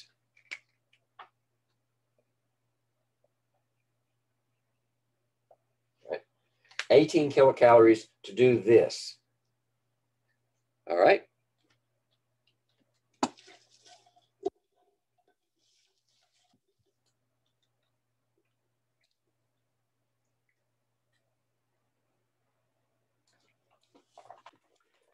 Okay, now, I mentioned earlier, I'll say it again, these processes that we've been discussing so far occurred at 1 atmosphere pressure.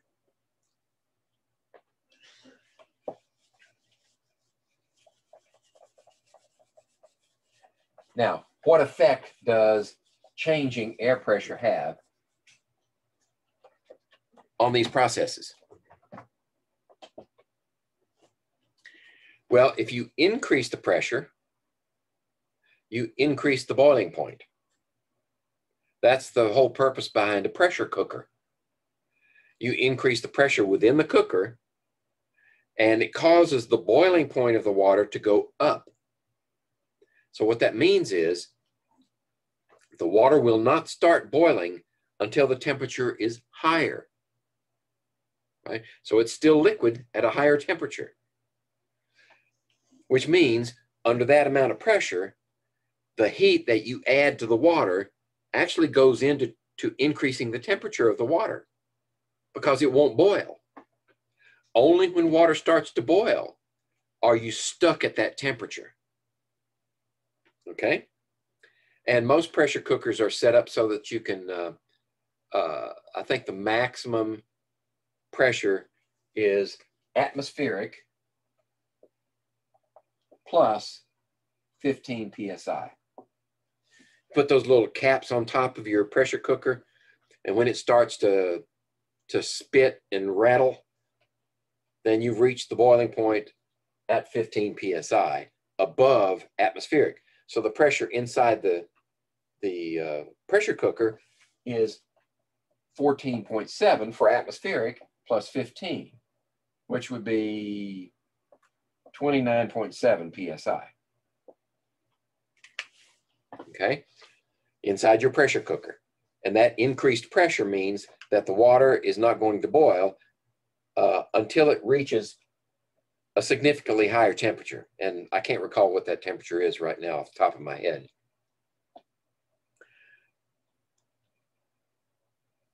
Okay, there's your pressure cooker.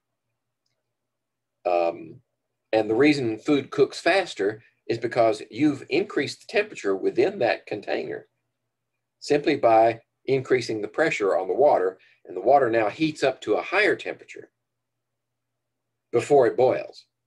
If you heat it up to boiling, then it stays at that temperature.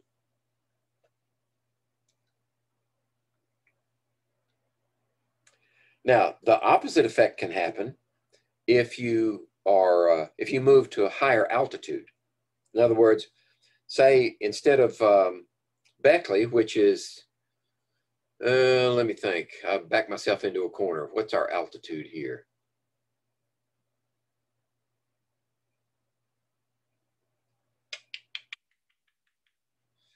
I think we're at about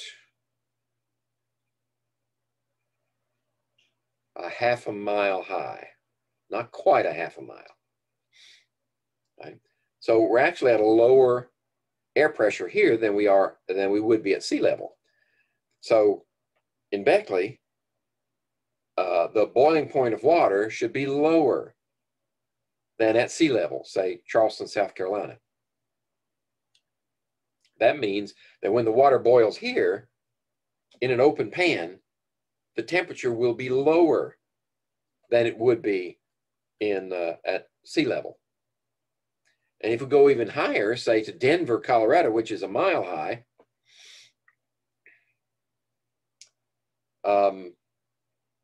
the temperature of boiling is even lower than that. And then, of course, the extreme is to go to the top of Mount Everest and try to boil water. It'll boil at a very, very low temperature, something in the neighborhood of maybe 80 or 83 degrees Celsius is the boiling point at the top of Mount Everest. That's not in my notes, so I can't say for sure.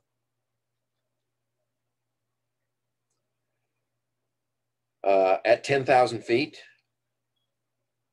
in this particular location, these campers are going to boil their water, and it's only going to get to 89 degrees Celsius. So that means if you want to cook your food without a pressure cooker, then it's going to take you longer to cook it because the temperature is lower.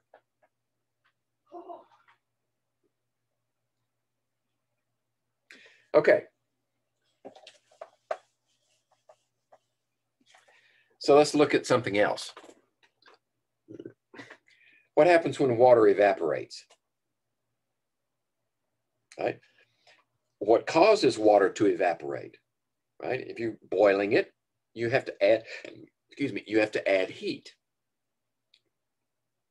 Well, if water evaporates, it's got to get heat from somewhere, right? Because it needs that kinetic energy to break the bonds and turn a liquid into a gas. So where does that heat come from? Well, it comes from the surroundings, right? You have the system is the water, and the surroundings or everything else. So the heat has to be transferred into the water to make it evaporate. So where does that come from? Well, if it's sitting on a surface, you'll get a lot of heat from the surface itself, and the surface will be cooled in order to make the water evaporate. If the water is sitting on your skin, then most of the heat comes from your body. That's why evaporating water on the surface of your skin cools your body. It cools that section of skin.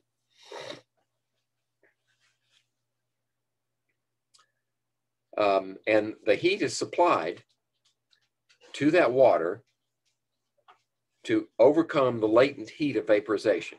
In other words, the heat is added at that temperature to make the water evaporate. That's also known as evaporative cooling. When you see these big power plants and you see these constructions out there, they're shaped like this.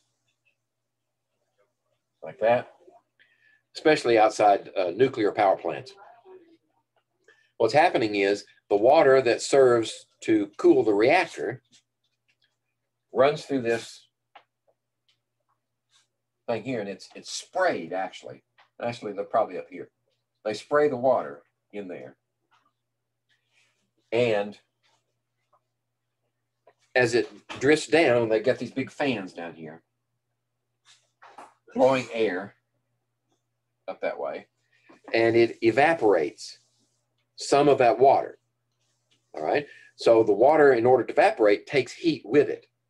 So you've got heat being expelled in the gaseous phase of water vapor. Anything else that doesn't evaporate is cooler than it was before. And that water collects down here, and it runs off and goes back to the reactor. Okay, that's called evaporative cooling.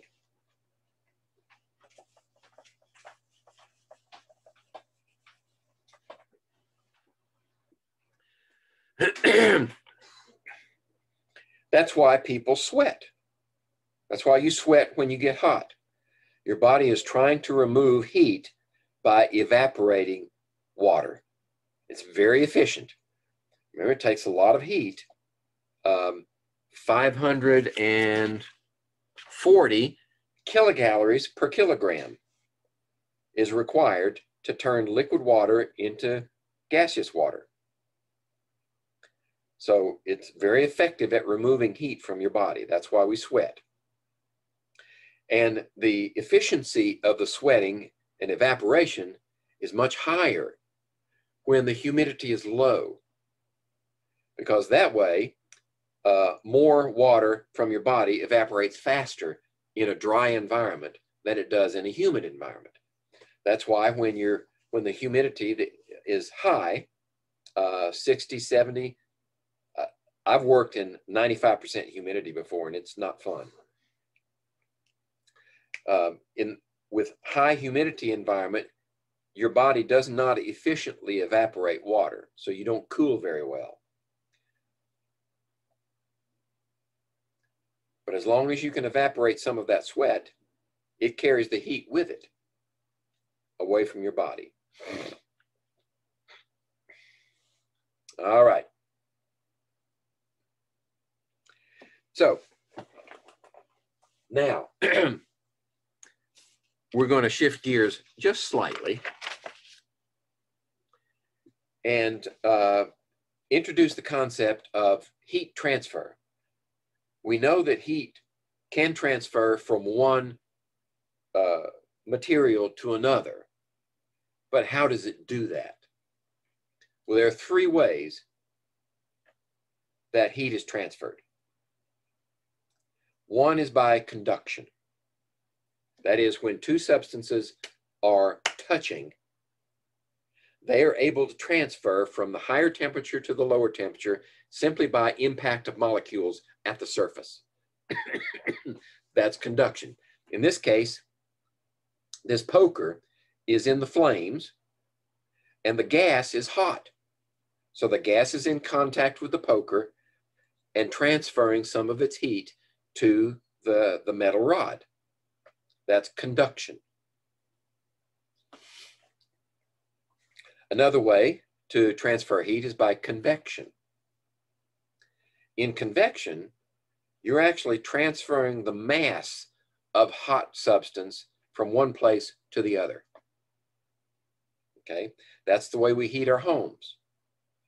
The air is drawn through your heat pump or your gas furnace or whatever the case may be. Even baseboard heat works that way. And the air is heated and the hot air then is transferred out into the room by some form or fashion, either from the vents, from the baseboard heat, whatever the case may be. And that heated air is transferred from one place to the other. That transfers heat by convection. The third way is by radiation. Right? So anything that is warmer than its surroundings can transfer energy from one place to the other in light waves by radiation. That's the way the sun transfers its energy to the earth, by radiation, sunlight. And in fact, this way of transfer is extremely efficient. In other words, I'll get to that in a minute. Right there, I've got a slide on it, so I'm not going to steal my own thunder. So we have three ways of transferring heat from one place to the other: conduction, convection, radiation. All right. Conduction requires that the objects be in contact.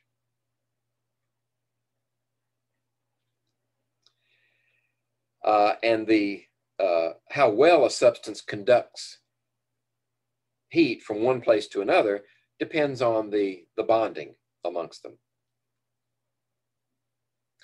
And we can measure that. We can measure the thermal conductivity of a substance. How efficiently does it conduct heat? And express it as a number. Some substances conduct heat very well. For instance, if you take a metal bar, say aluminum bar, and you stick one end of it into a fire, then pretty soon your hand's going to get hot. Aluminum is very efficient at conducting heat through itself. Other things do not conduct heat very well. For instance, let's see, what would be a good example? Well, if you're holding that aluminum bar with an oven mitt, then the bar can get hot, but you won't feel it because the oven mitt is a thermal insulator.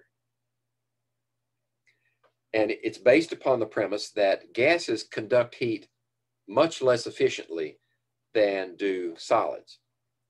So your oven mitt has lots of gas pockets in it. That's the batting that's in your mitt has trapped air in it. So it conducts heat much less efficiently. So you can hold on to a hot object with an oven mitt and not get burned.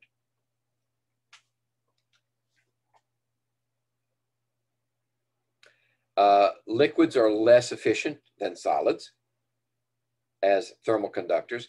Some liquids are better. So you sort of bridge the gap between gases and solids with liquids. Some liquids are pretty good conductors and some are not. As a general rule, we consider liquids and gases as insulators. And that's largely because their molecules are farther apart.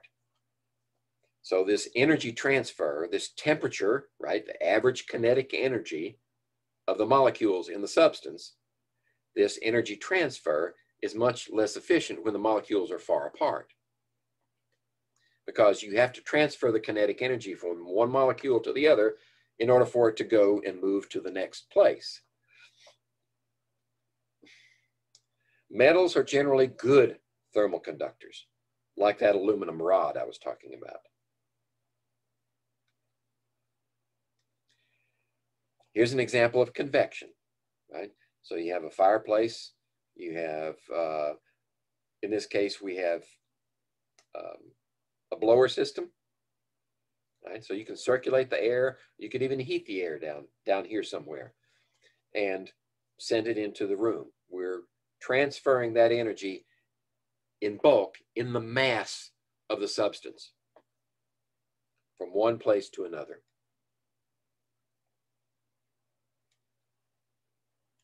And then radiation, transferring energy by means of light, electromagnetic waves.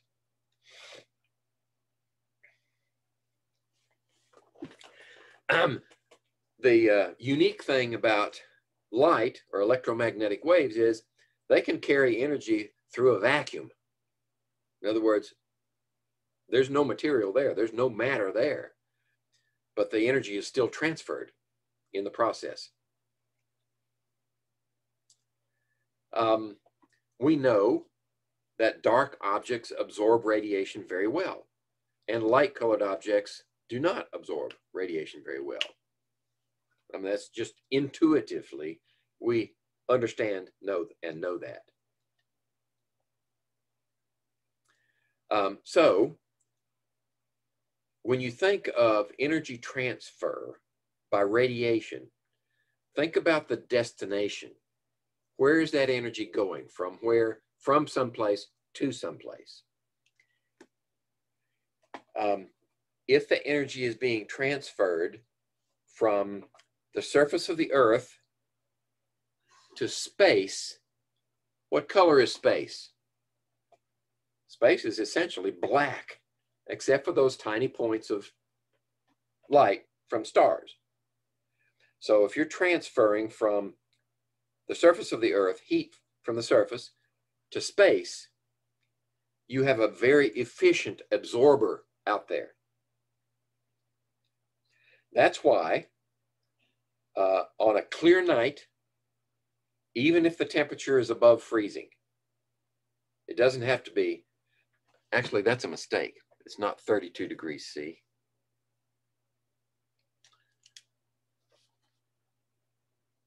That should be Fahrenheit.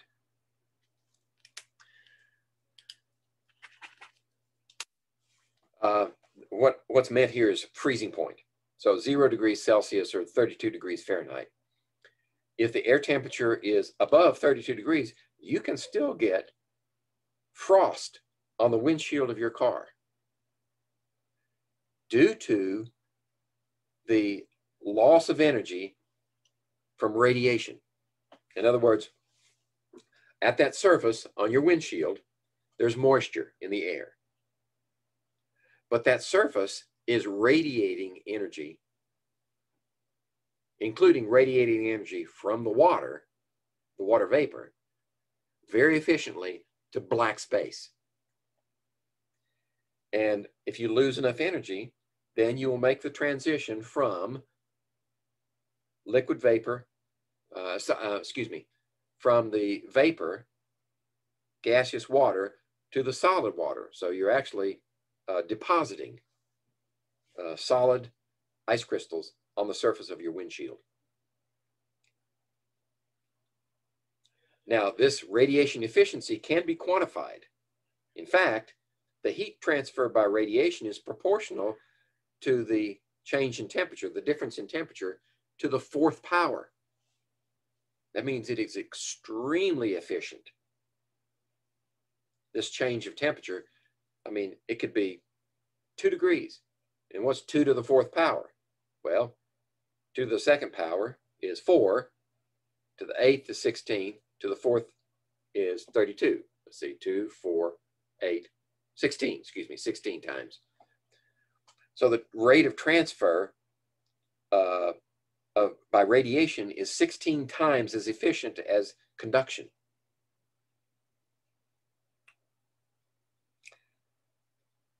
All right.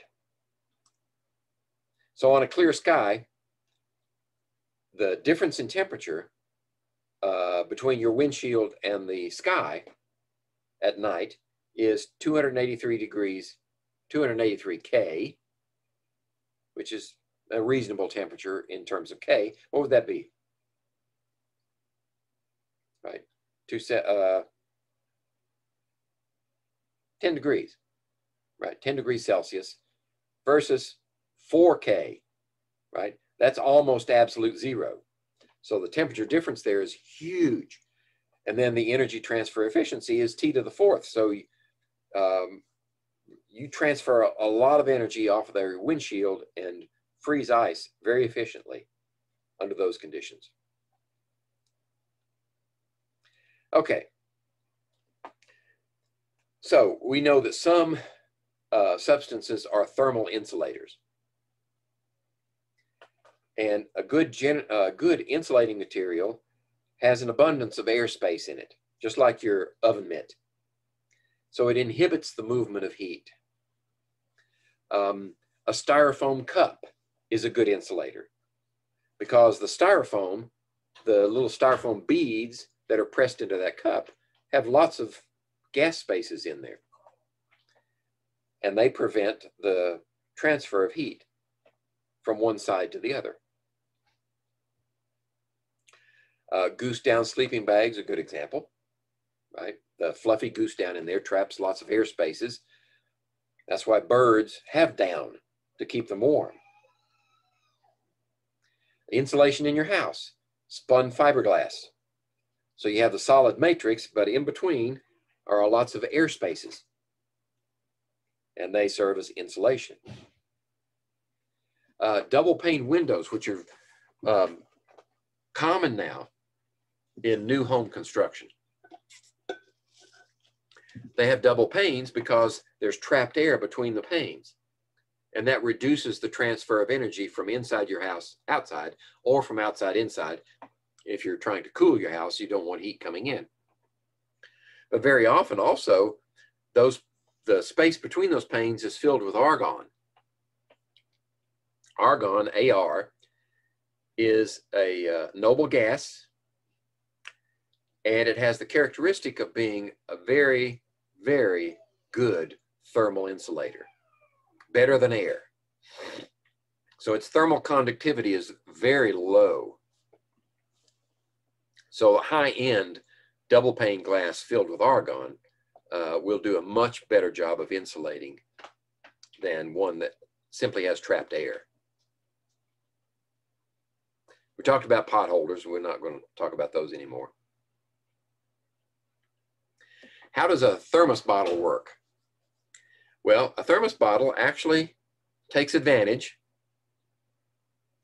of all three of the methods of heat transfer. Actually, it limits their application. All right. So we don't get convection. That is, we don't transfer substance in and out, right? We have a lid on it. So that takes care of convection. Conduction, we have this space between here, this inner walled container and an outer wall container, right? And between the two, there's a partial vacuum, right? And remember, you can't transfer by either conduction or convection if there's no substance there to do the transferring for you. There's no contact here, and there's no substance, no gas or liquid that can circulate and transfer energy from one container to the outer wall. So that vacuum limits both conduction and convection. And then finally, radiation. Usually the inner glass container is silvered. It's not going to be silvered on the inside because that would be leached out into your food, but it's silvered on this side. And what that does is it reflects heat away or into. If you have a hot substance in here, you want to reflect the heat back into the substance rather than radiate it away. And if you have a cold substance in there, you want to reflect heat from the outside, right? So it doesn't heat up your cold drink, or well, usually a drink. All right, and that's what these statements are saying. I don't need to read those again. All right.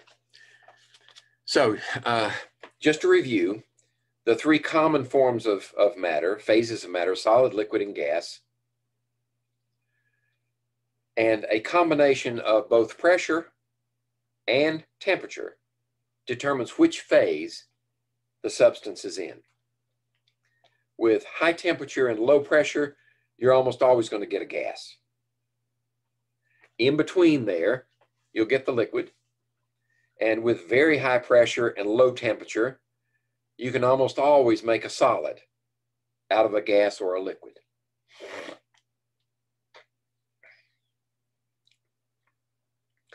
So at normal room pressure and temperature, so 1 atmosphere pressure and normal temperature would be 20 degrees Celsius. Copper would be a solid under those conditions. Water would be a liquid, and oxygen is a gas. Right? So under the same conditions of pressure and temperature, these three substances show different phases. That is characteristic of that substance. And by the way, well, I'll save that discussion for chemistry. That's next semester. In solids, what are the molecules doing? They're not moving, right? Because solids have a definite shape and a definite volume. In other words, a solid can sit out here on the bench top.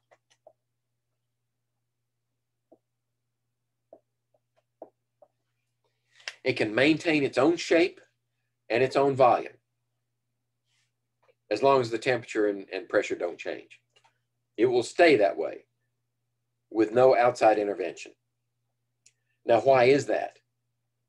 That's because the molecules are locked into a position amongst each other. They don't move. They don't translate from one place to the other. So what can they do? Well, all they can do is vibrate.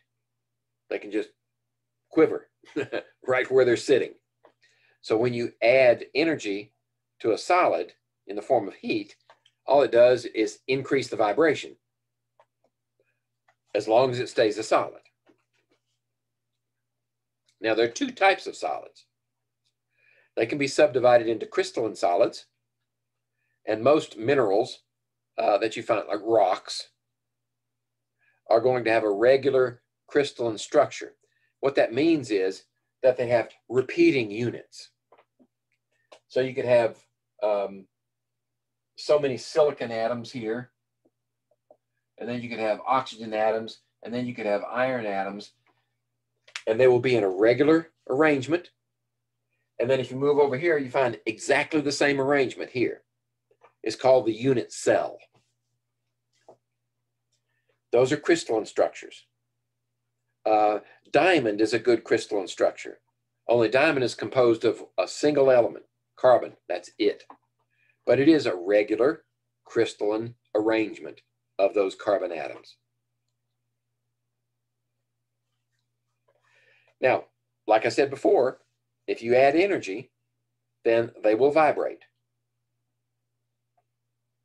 And that's what causes a solid to expand. If they're vibrating, they're pushing against each other. They're still in their same relative positions, but they're still banging against each other, and they need more space to do that. So a solid will expand as you heat it. Most solids, I should say. Those are crystalline solids. Amorphous solids are those that don't have an orderly arrangement of structure. Glass is an example of that. Glass has often been characterized as a supercooled liquid, but that's neither here nor there. For our purposes, it's a solid, and it's an amorphous solid. And it does not have a regular crystalline structure most of the time. There are certain types of glass that can be created with a crystalline regular structure, but in most cases, glass is amorphous. And there are many other solids that are also amorphous. They gradually become softer as you heat them. And the amorphous solids, actually, they have a melting range temperature. Whereas a crystalline solid, when you melt it, it will turn to liquid at a given temperature. Very easily defined and mark that temperature. But amorphous solids, as you heat them, they'll become softer and softer and softer. And it's really hard to tell when they change from solid to liquid. They have a temperature, a centered temperature for melting.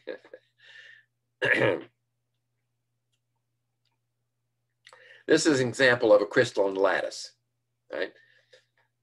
So you have this regular arrangement of molecules, and when you heat them, they vibrate and they push each other apart, and that's what causes the solid to expand. This is called the crystal lattice.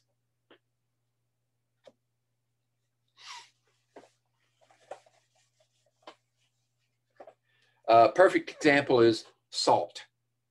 If you've ever spilled salt on a surface on a tabletop and looked at it with a magnifying glass, you will find a perfect cube. And it's in a perfect cube because you have sodium ions surrounded by chloride ions,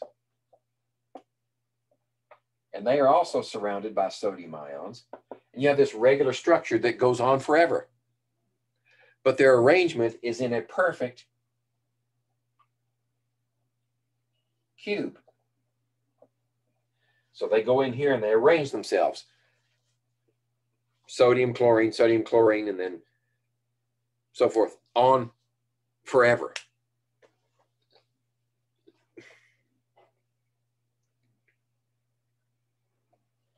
There you go. These are naturally occurring crystals. You can find them in the ground sometimes. And this is called halite. It's a naturally occurring mineral of sodium and chlorine. And it forms that cubic shape because of the regular arrangement of the ions in its structure. So the macroscopic appearance of the crystal is a clue to the microscopic arrangement of the ions in the substance at the atomic level. How about liquids? The thing about a liquid is the molecules are free to move. They can move past one another. They still interact, but they move past one another. They're not locked into place. And that's why that although they have a definite volume for a given temperature, they don't have a definite shape. They cannot hold their shape. So that's why liquids have to be placed in a container. They rarely have any lattice arrangement at all. And if they do have a lattice arrangement, it's limited in scope and temporary.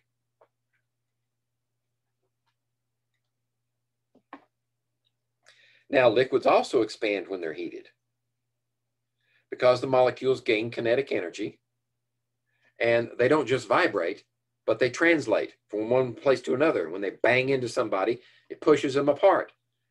And the faster they're going, the more energy they have, the farther they push apart. So as you heat up a liquid, it will also expand. How about gases?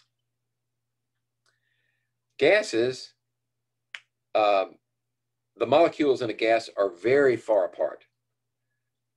There is almost no interaction amongst them at all, except in terms of transfer of collision energy.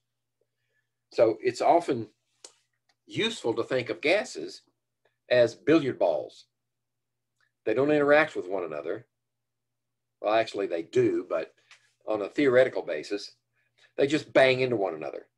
So this one's moving fast, it travels a long way, and then it finds another molecule, bang, transfers energy. So they're definitely not locked into place, and they don't even maintain their own volume. So a gas has to be held in a container on a three-dimensional basis. It has to be enclosed for both volume and shape.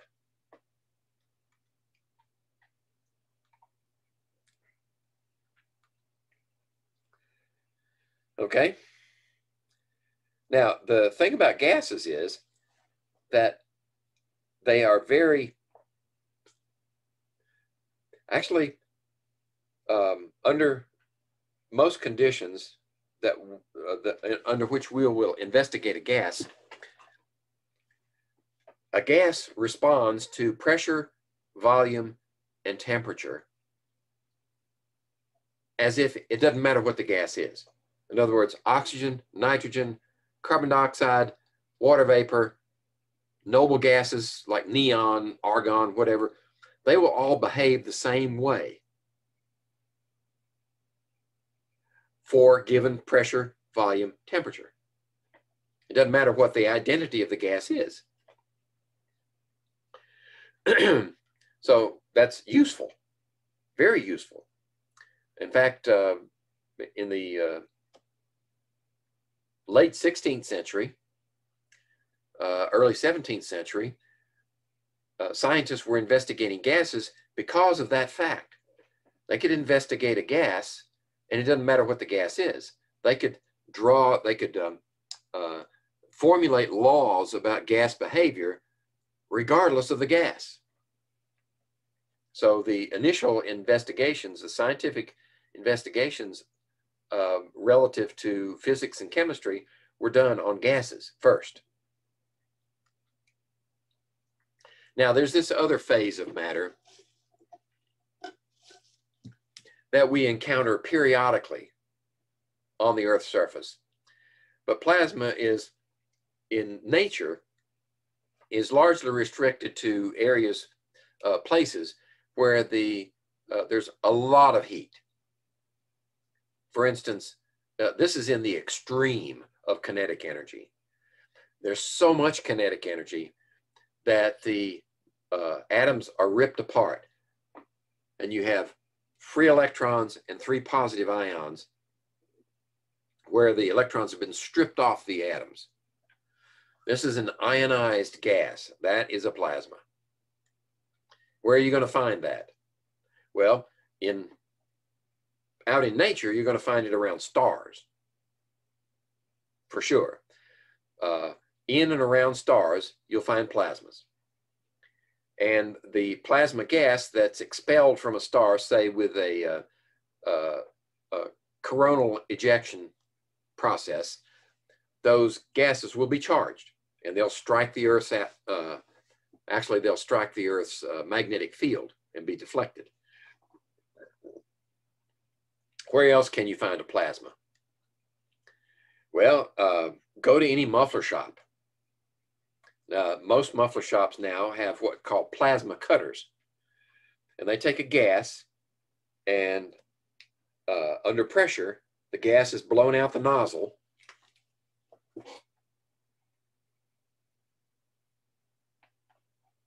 Okay, so the gas, usually argon, is blown out this nozzle, and the nozzle is negatively charged, right? So it makes a plasma out of that argon gas, a charged gas.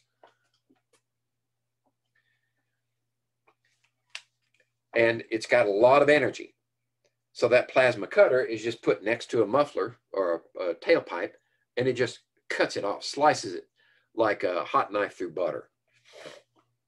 That's one way plasma is formed. Another way, a lot of research is being done on the process of nuclear fusion as a way of generating an endless supply of energy. Well, what we've discovered is that one way of doing that is to ionize the gas, which is helium primarily, ionize the helium, and we do that so that we can keep it in a magnetic bottle. And under high pressure and high temperature, then you can get those helium atoms to fuse, the helium nuclei to fuse. But you have to form a plasma before you can do it. Up in the ionosphere of the Earth's atmosphere, you have plasmas, ionized gases. And like I said before, plasma is considered a completely independent phase of matter. All right. So now we've only talked about laws governing the way matter behaves. There's a very important theory that explains why matter behaves the way it does. And it was formulated originally for gases. So that's why it's called the kinetic theory of gases.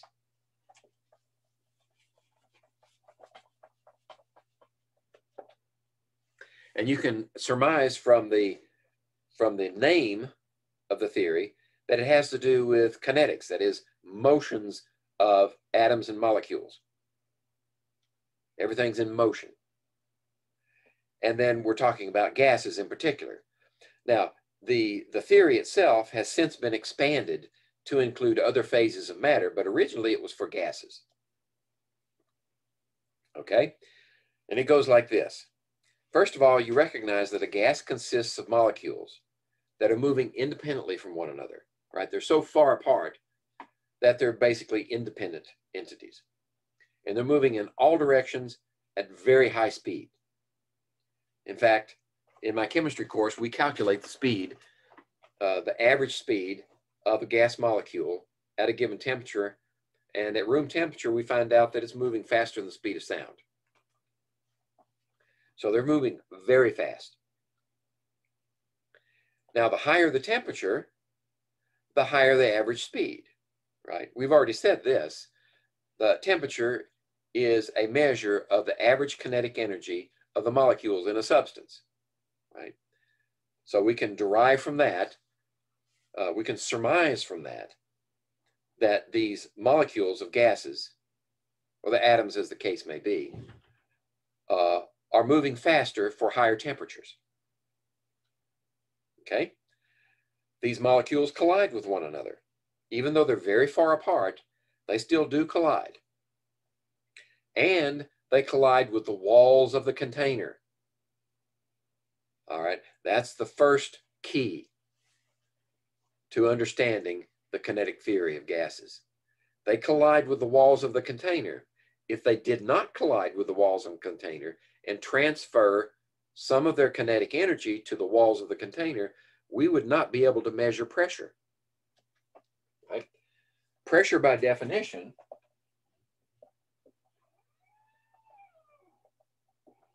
is a force applied for a unit area.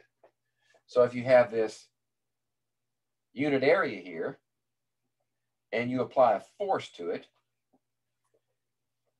then you measure pressure, force applied for that unit area. So this would be like newtons per square meter would be a pressure. Well, how do you get pressure on the surface of your vessel? If you put a gauge there and you try to measure the pressure of the gas, then those gas molecules must strike the detector with sufficient force to transfer it to the system that measures that pressure. So those collisions with the walls of the container are essential to understanding the kinetic theory of gas. That explains why you can measure pressure. Right? We're not just saying that you get pressure, we're saying this is why you get pressure, because those fast-moving molecules strike the walls of the container. Now, like I've said before, the distance between the molecules is very large compared to their size. In other words, and for all intents and purposes, we can assume that the gas molecules have no volume of their own. That's what this means, point volume. Remember in mathematics,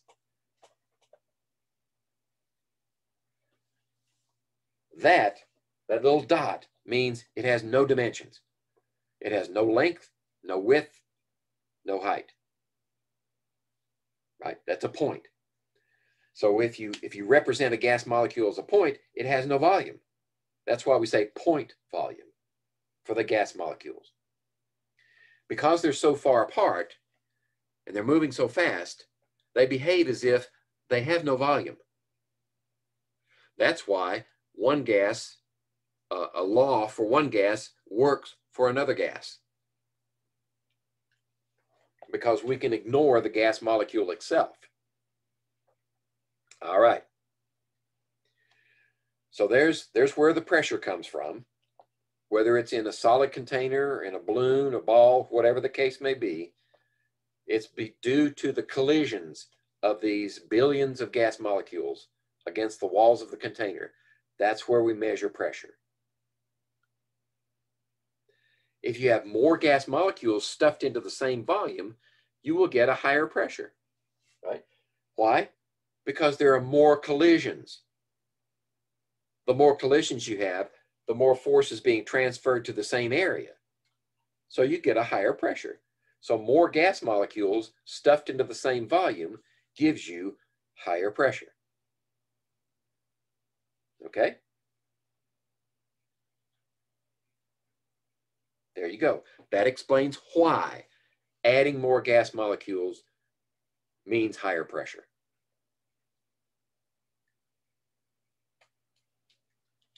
Okay, there's our definition, force per unit area. And the unit of measure is a derived unit. Well, Newton is a derived unit. Meter is a fundamental unit. So we have a derived unit from a derived unit. And this is called the Pascal. So one of these is equal to one of those. Okay? But very often it's more convenient to use a common unit, the atmosphere. The atmosphere can be related to something we know. So at sea level, 1 atmosphere is the average pressure that you would experience over a long period of time in multiple measurements. And it's been standardized. So 1 atmosphere by definition is normal atmospheric pressure at sea level and 0 degrees Celsius. Now here's the relationship, right? Conversion factors again. 1 atmosphere equals 1.01 times 10 to the 5th pascals. Right? So what is that? Let's see, 5 zeros. So that's 100,000 pascals. Approximately 100,000 pascals is 1 atmosphere. And if we're measuring it in the English system, that's pounds per square inch. 14.7 pounds per square inch is 1 atmosphere. So when you measure the pressure in your tire with a tire gauge, it usually gives you the reading in pounds per square inch.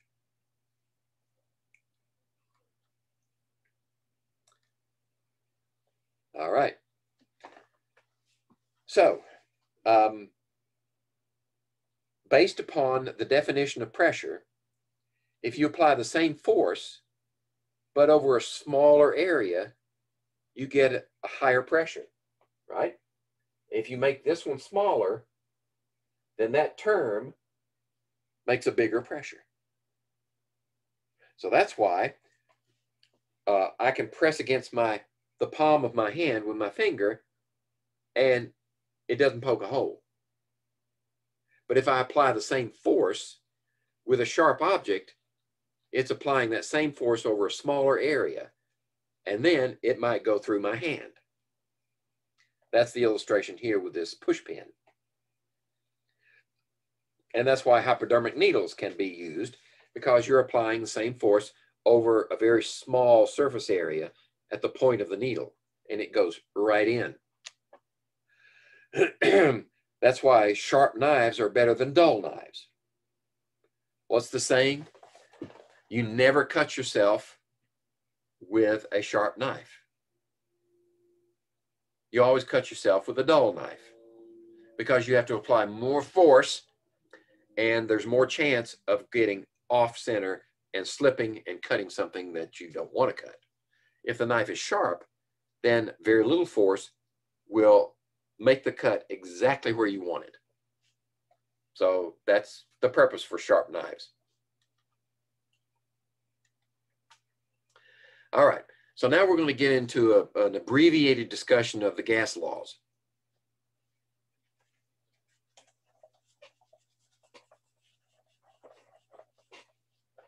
Now I've got several slides here, but these slides were derived from the authors. And while useful, I don't think they organize the information very well. It's best to organize discussion of gas laws in terms of how they were developed.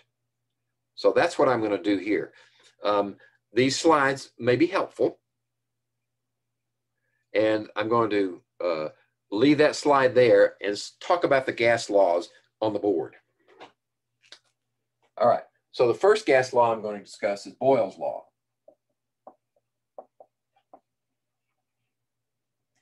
Boyle's law relates the pressure of a gas to its volume. So Boyle said that if you multiply pressure times volume, you get a constant value. So what does that mean in practical terms? That means all other things being equal, right? You don't change the temperature, you don't change the volume. Excuse me, you do change the volume. You don't change the temperature and you don't change the amount of gas in the container. Then if you increase the pressure, the volume must decrease.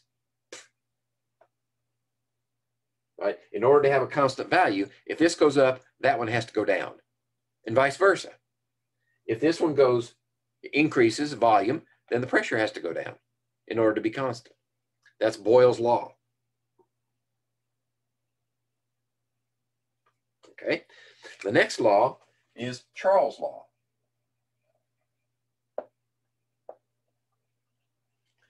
Charles relates volume and temperature. Let's see. We'll make those different constants. Charles says that if the pressure is constant and the amount of gas is constant, doesn't change, then if you increase the temperature, the volume has to increase, right? This was a product. This is a quotient. So if you increase this value, that one has to go up also in order to keep this one constant. Or if you increase pressure, increase the volume, then the temperature has to increase in order to keep that constant. Okay, that's the second law. The third law is Avogadro's law.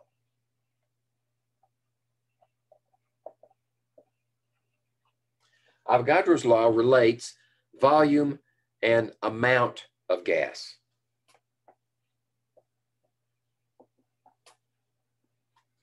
Okay, that little n is a value for how much gas is there. In other words, how many particles of gas, not mass, but how the number of gas molecules, right? And we'll talk about this in a second semester. This value is the mole. But you don't have to remember that one for this class, right? I'm just saying that you'll get it again when we talk about chemistry. So if you increase the amount of gas, like you pump more gas under the same pressure, then the volume has to increase. It just stands to reason. If you put more gas into an area and the pressure is constant, then the volume is going to change. Okay, so those are the three basic laws, and you can combine those three laws into a combined gas law, where pressure times volume divided by moles times temperature is a constant. Okay, that's the combined law. So pressure times volume divided by moles times temperature is equal to a constant value. So in this case, you could change more than one of them and still maintain the constant value.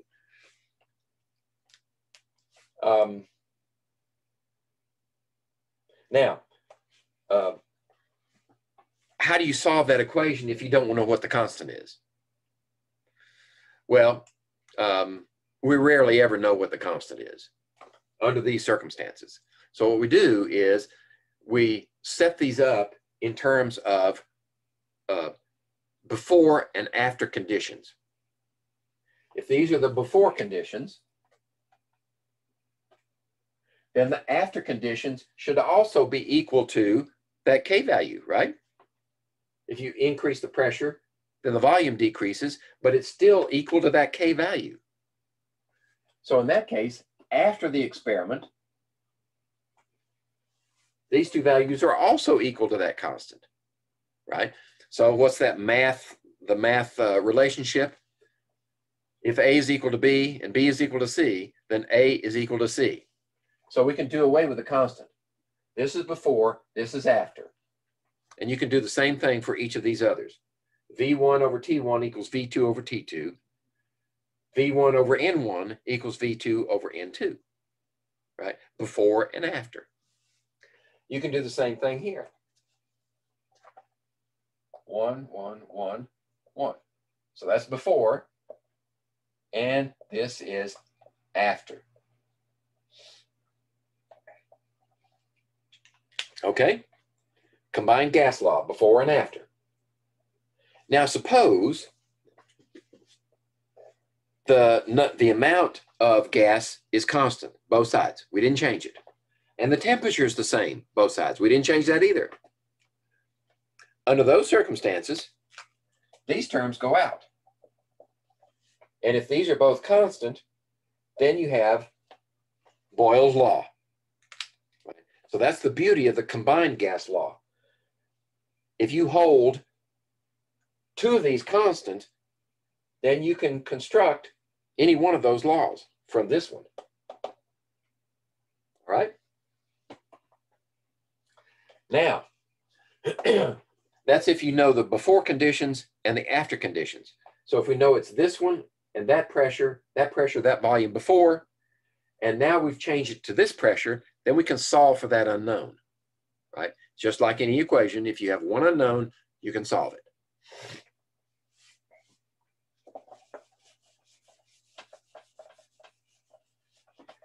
All right.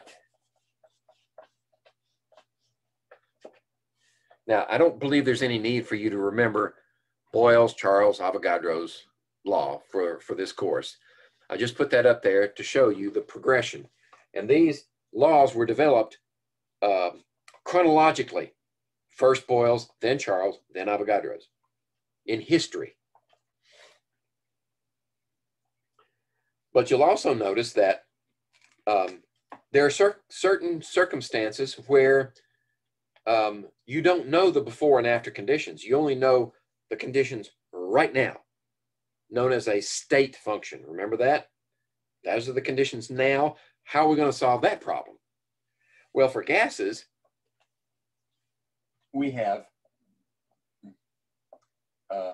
P, V, and T equals our constant, right?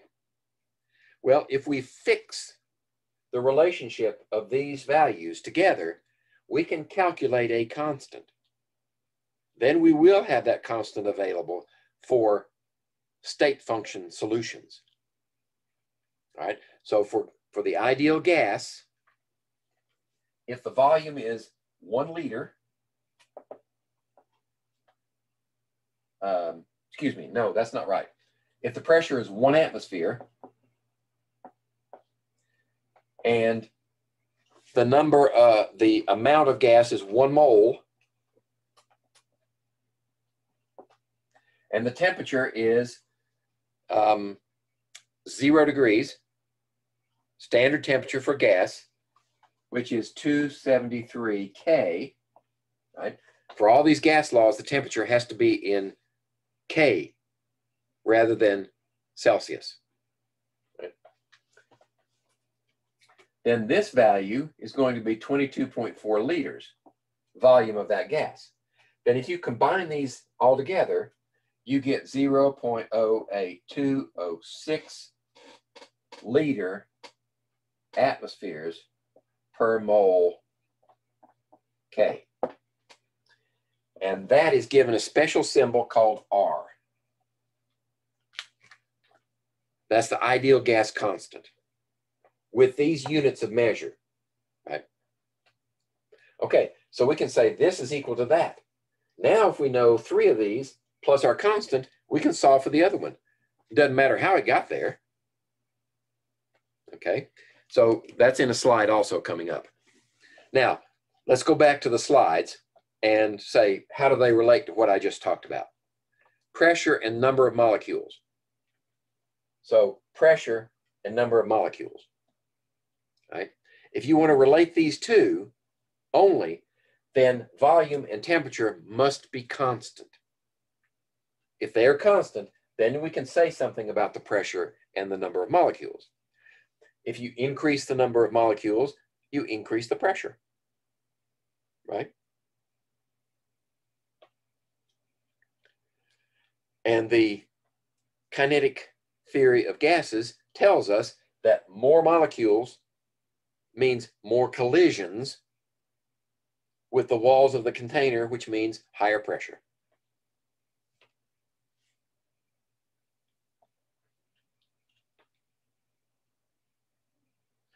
All right. So temperature is held constant, 27 degrees, yes.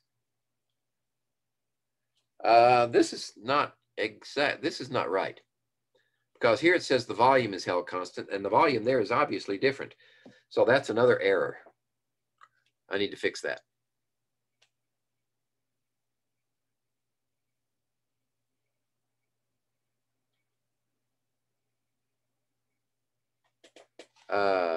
Temperature and volume are held constant. Okay, so that doesn't work. That's a problem. If the temperature and the volume are held constant, then if you shove more molecules into that same space, you get a higher pressure. Now, if we had this level up here at the same level there, but we had more of these dots with arrows in there for the same volume, then it would be an accurate picture. But this one is not. That is a mistake.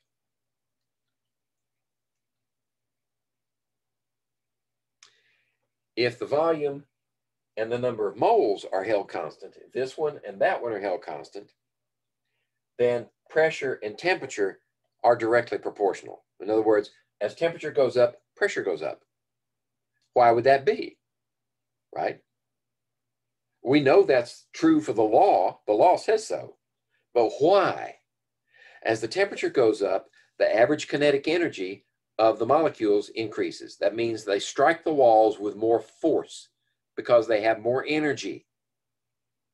And more force means higher pressure. So that's the why. This is the law. This is the what. And the explanation I just gave you is the why. Okay, this is an accurate picture. Volume and the number of molecules held constant. But if we heat this one up, you get more pressure because each of the molecules has more kinetic energy.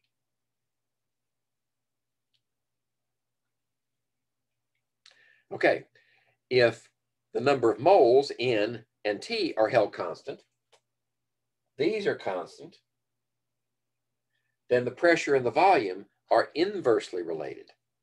In other words, as the pressure goes up, the volume goes down. And just take a balloon, well, a small enough one you can fit in your hands, and press on it, you can decrease its volume by the pressure of your hands.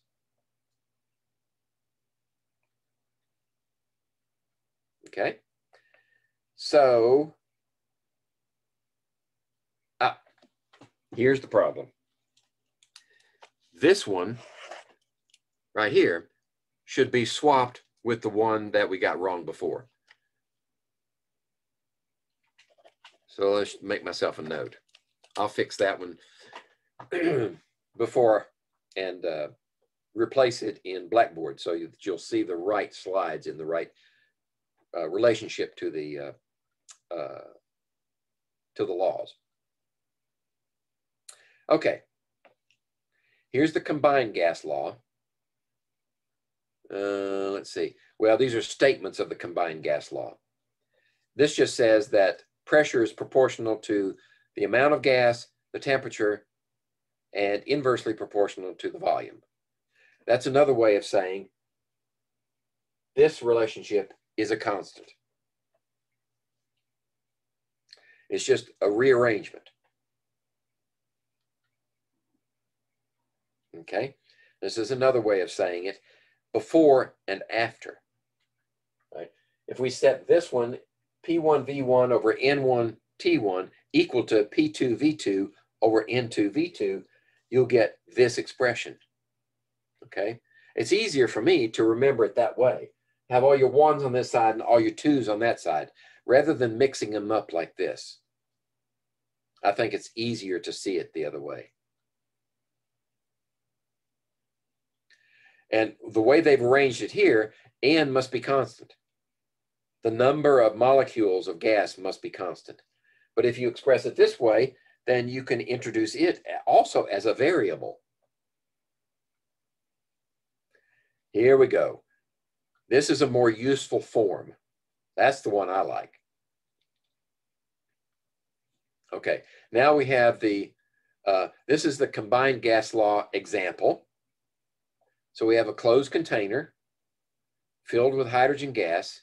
The initial pressure is 1.8 times 10 to the 6 pascals at 20 degrees. What will be the pressure at 40 degrees? All right, so look at your before and after. This is not a state function. This is before and after. You know conditions before, and you know some of the conditions after. So the pressure there is going to change here, right? The volume is what? The volume didn't change, right? So the volume's gone. How about the number of moles, the amount of gas in this rigid container? It's the same before and after, so it's gone too. So now we have this temperature.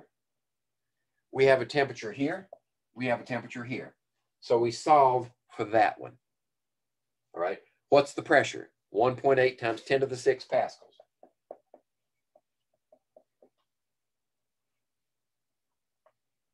All right, and what's the initial temperature? 20 degrees. But 20 degrees, it has to be in Kelvin. This is our unknown, and this is our new temperature, 40 plus 273. There you go. So you say this one times that one divided by this one gives you the pressure. Now let's see if I did it right. Yep, you have to convert the temperature to Kelvin. Just add 273 and then solve for P. So this one is 313 times this one divided by that one. And we find out that now the pressure is 1.92 times 10 to the 6 pascals. So did it do what we expect? We increase the temperature. Should the pressure go up? Yes, it should. The pressure goes up. It went from 1.8 to 1.92 times 10 to the 6 pascals. Here's your ideal gas equation that I described earlier. It's often written this way: PV equals nRT.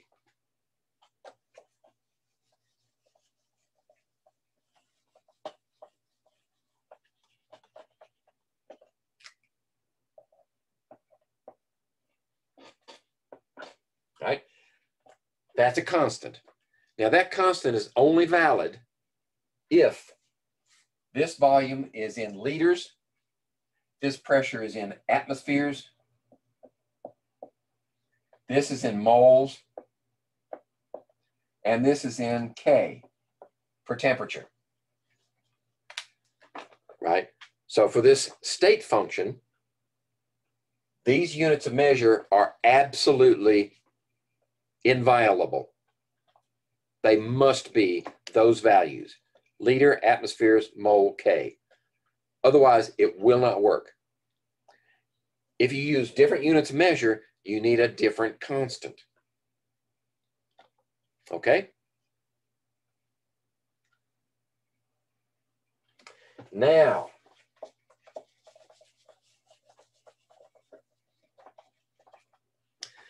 let's see. We're going to talk, we just have a few slides to talk about thermodynamics. We're not going to go into a lot of detail. Thermodynamics is a huge subject area, but we just want to touch on it. So what do we mean by thermodynamics? Well, thermo, of course, means heat, right? And dynamics means motion. So what we're actually talking about is, how does heat move? Where does it go and what does it do on its way? And for practical purposes, what we usually do with thermodynamics is convert some heat into work. Remember what work is? Force times distance. So we want to take some of that heat and convert it into a force applied through a distance. So you're basically talking about heat engines. A heat engine takes a difference in heat and extracts some of that heat to be used to do work. Now, there are lots of different types of heat engines.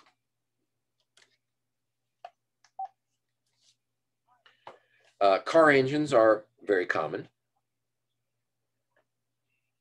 Actually, refrigerators have heat engines in them too, but they're heat engines that run backwards, right? Think about it. A car engine gets hot and it transfers that heat to a heat sink, to the air, which is at a lower temperature. And in the transition, it takes some of that heat and makes work out of it. But a refrigerator takes heat and moves it from one area to a warmer area, goes the wrong direction, right? So it's actually a heat engine running in reverse.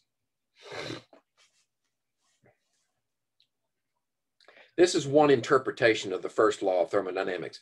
Remember, I think in the last chapter, I showed you the universal expression for the first law of thermodynamics.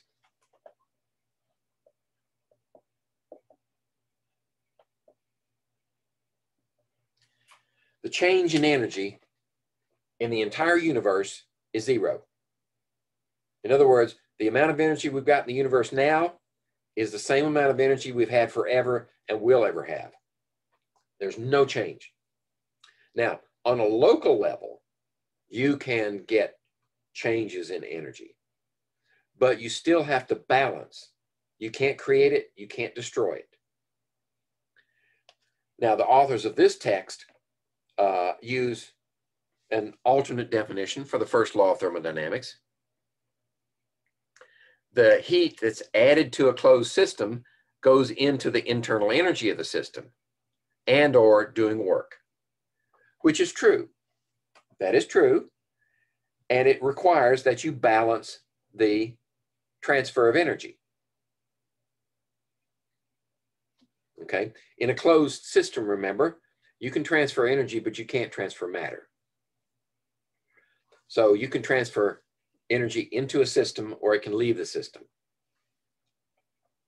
Now, we've used a term here that hasn't been defined, the internal energy. The internal energy of a system is everything, all the energy that could it possibly have in any form at all. That could be heat energy, that could be kinetic energy, that could be any kind of potential energy. It's all internal energy to the system.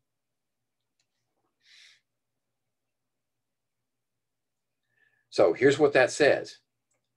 This heat that we add to the system goes in two different places. It either goes to the internal energy of the system or it becomes work.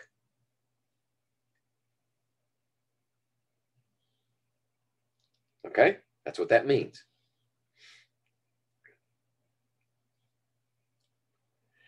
And we use our sign conventions here also for work, just like we do for heat. If work is being done on the system, it's a positive value. If work is being done by the system on its surroundings, it's a negative value. This is the alternate definition that I gave you earlier. Conservation of energy is the first law of thermodynamics. In the universe or in an isolated system, the change in energy is always zero. So this is what a heat engine might look like. For a spontaneous transfer of energy, you need a hot source and a cold reservoir, relatively speaking. The reservoir has to be colder than the hot, otherwise the heat won't flow. So we've got heat flowing from this hot source to this cold sink, and in the process, we extract some of that heat in the form of work. Okay?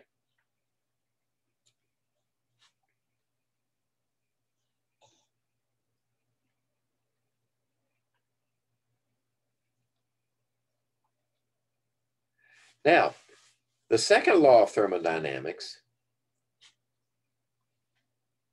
says that it is impossible for heat to flow spontaneously from a cold body to a hot body. It won't flow backwards. It only goes one way. Now, that's one way of expressing the second law of thermodynamics. And there are other ways, of course. But the illustration here is for the spontaneous flow of heat between these two blocks is from the higher to the lower. If they're the same temperature, you get no transfer. In fact, they are at equilibrium with each other. And this one never occurs spontaneously, right? In and of its own accord. That doesn't mean that we can't transfer heat from a low temperature to a high temperature, but in order to do that, we have to do work in order to accomplish that. We don't extract work from the transfer, we put work in to make it happen. That's non-spontaneous. And there's a corollary to the second law of thermodynamics. When you operate a heat engine and you do work with it, you never convert 100% of the energy transferred into useful work. It's never 100% efficient. There's always some that's lost in the process. And we give that wasted heat a special name. It's called entropy. Now, without going into a further discussion, which would take another couple of hours, just think of entropy as wasted heat from a heat engine. It cannot be recovered. And it always occurs. Now, the third law of thermodynamics is sort of theoretical. It's not something that we generally make everyday use of. It just says it's impossible to attain a temperature of absolute zero. You'll never get 0 K. That makes 0 K the lower limit. Okay. So notice that here we have a hot reservoir and a low temperature reservoir, and now we're transferring heat from the low to the high. In order to do that, we have to input work, right? So this is a heat pump. It's pumping heat from a cold reservoir to a hot reservoir. That's how heat pumps work to cool your house. We're taking heat from this cooler environment and sending it outside to a warmer environment. And in order to do that, we have to do work to make it happen.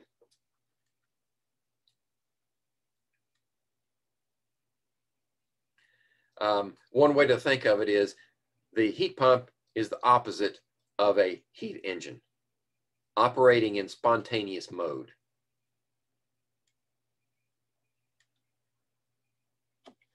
Now, just a couple more words about entropy. That lost energy, that lost heat, when we do work and transfer heat from a high temperature to a low temperature, that entropy can be thought of as increased disorder. That's not the final definition for it. And in fact, it's an imperfect definition, but it's convenient to think of it as disorder. Example, if you have a balloon with a gas inside under pressure, it's confined to that space. And if you pop the balloon, what's going to happen? Well, under pressure, the gas escapes. Well, the gas escapes into a larger volume, correct? So if it escapes into a larger volume, it has more space to occupy. It has more disorder from the smaller space to the larger space. That's one way of thinking of disorder.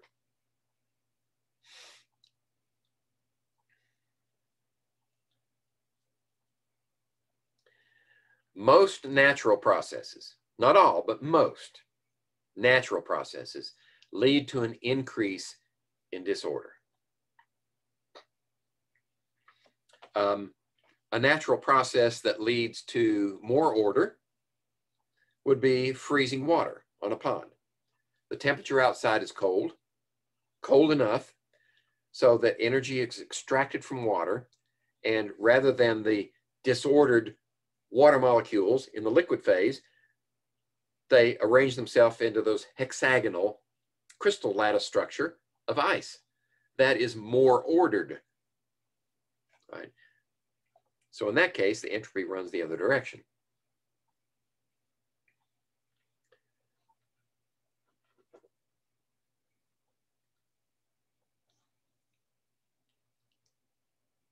So what's the end story to thermodynamics?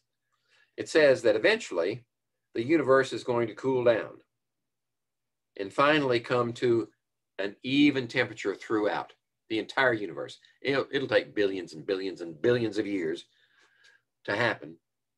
But thermodynamically speaking, that's what's expected, right? Because every time you use energy, every time it transfers from one place to the other, it loses its ability to do work.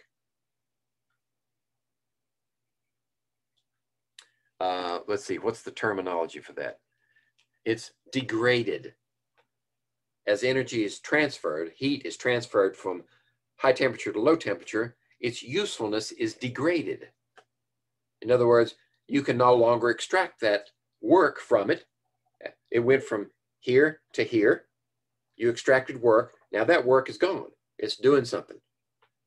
You have to go from this one to that one to get more work out of it. And each step you take degrades its usefulness, because now you can't get that work out of it that you got before.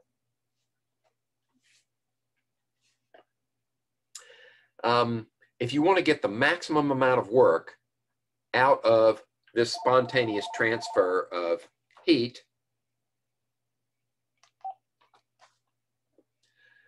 then the process, the spontaneous process, is really only hypothetical. The maximum amount of work can never be obtained. Why? Because of entropy. You always lose some in the process. But theoretically speaking, you can set up a process where it's called a reversible process. Now, this is purely theoretical.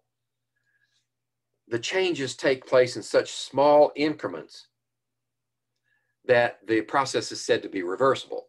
And if it's reversible, then you could theoretically obtain all of the work from that transfer without any losses. But that just leads us to the obvious conclusion that there are no reversible processes in the universe. They're all irreversible. And some energy is wasted in the process. So here's a little series of statements that I found comical. The first law, right, the change of energy is always zero, means you can't win. You can only break even, right? In other words, you can't get more energy out of a system than you put in. So there's a certain amount of energy in there, and you can only get a certain amount out, and you can't create it. You can't destroy it. You can't create it. All right, that's what breaking even means. Unfortunately, the second law says you can't even break even, right? Because every time you transfer energy in the form of heat, you will waste some energy in the process. And the only way to get all of the energy out of it is for your heat sink to be at absolute zero. And since you can never get there, you'll never get all the energy out that's available. So you can't break even. And the third law just says you can't even get out of the game. You're stuck. Since you can't achieve absolute zero, there's no exit door to this process. You can't get out. So you can't win, you can't break even, you can't get out of the game.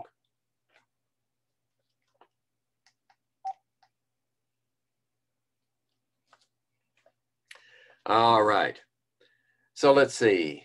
I've got a couple more slides, and these are just review slides. Okay, so these important equations, calculating Kelvin from Celsius, you just add 273 to it.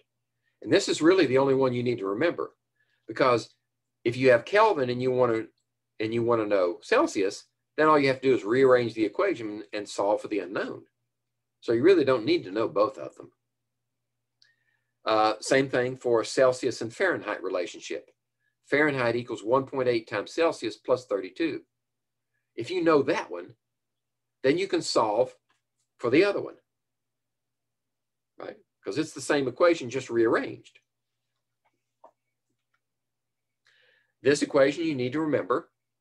The heat from a change in temperature for a substance is proportional to the mass of the substance, its specific heat value, and the change in temperature.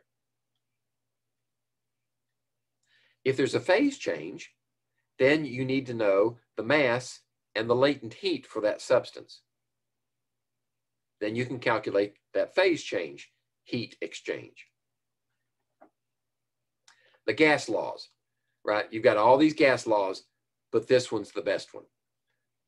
Right here, that one, or, oops, I left out one. That one or the ideal gas equation. PV equals nRT. And R, with those units that we specified, atmospheres for pressure, liters for volume, moles for N, or the amount of substance, and Kelvin for temperature, then the R value is 0.08206. But for before and after situations, this one works perfectly well. Okay, that is it for Chapter 5.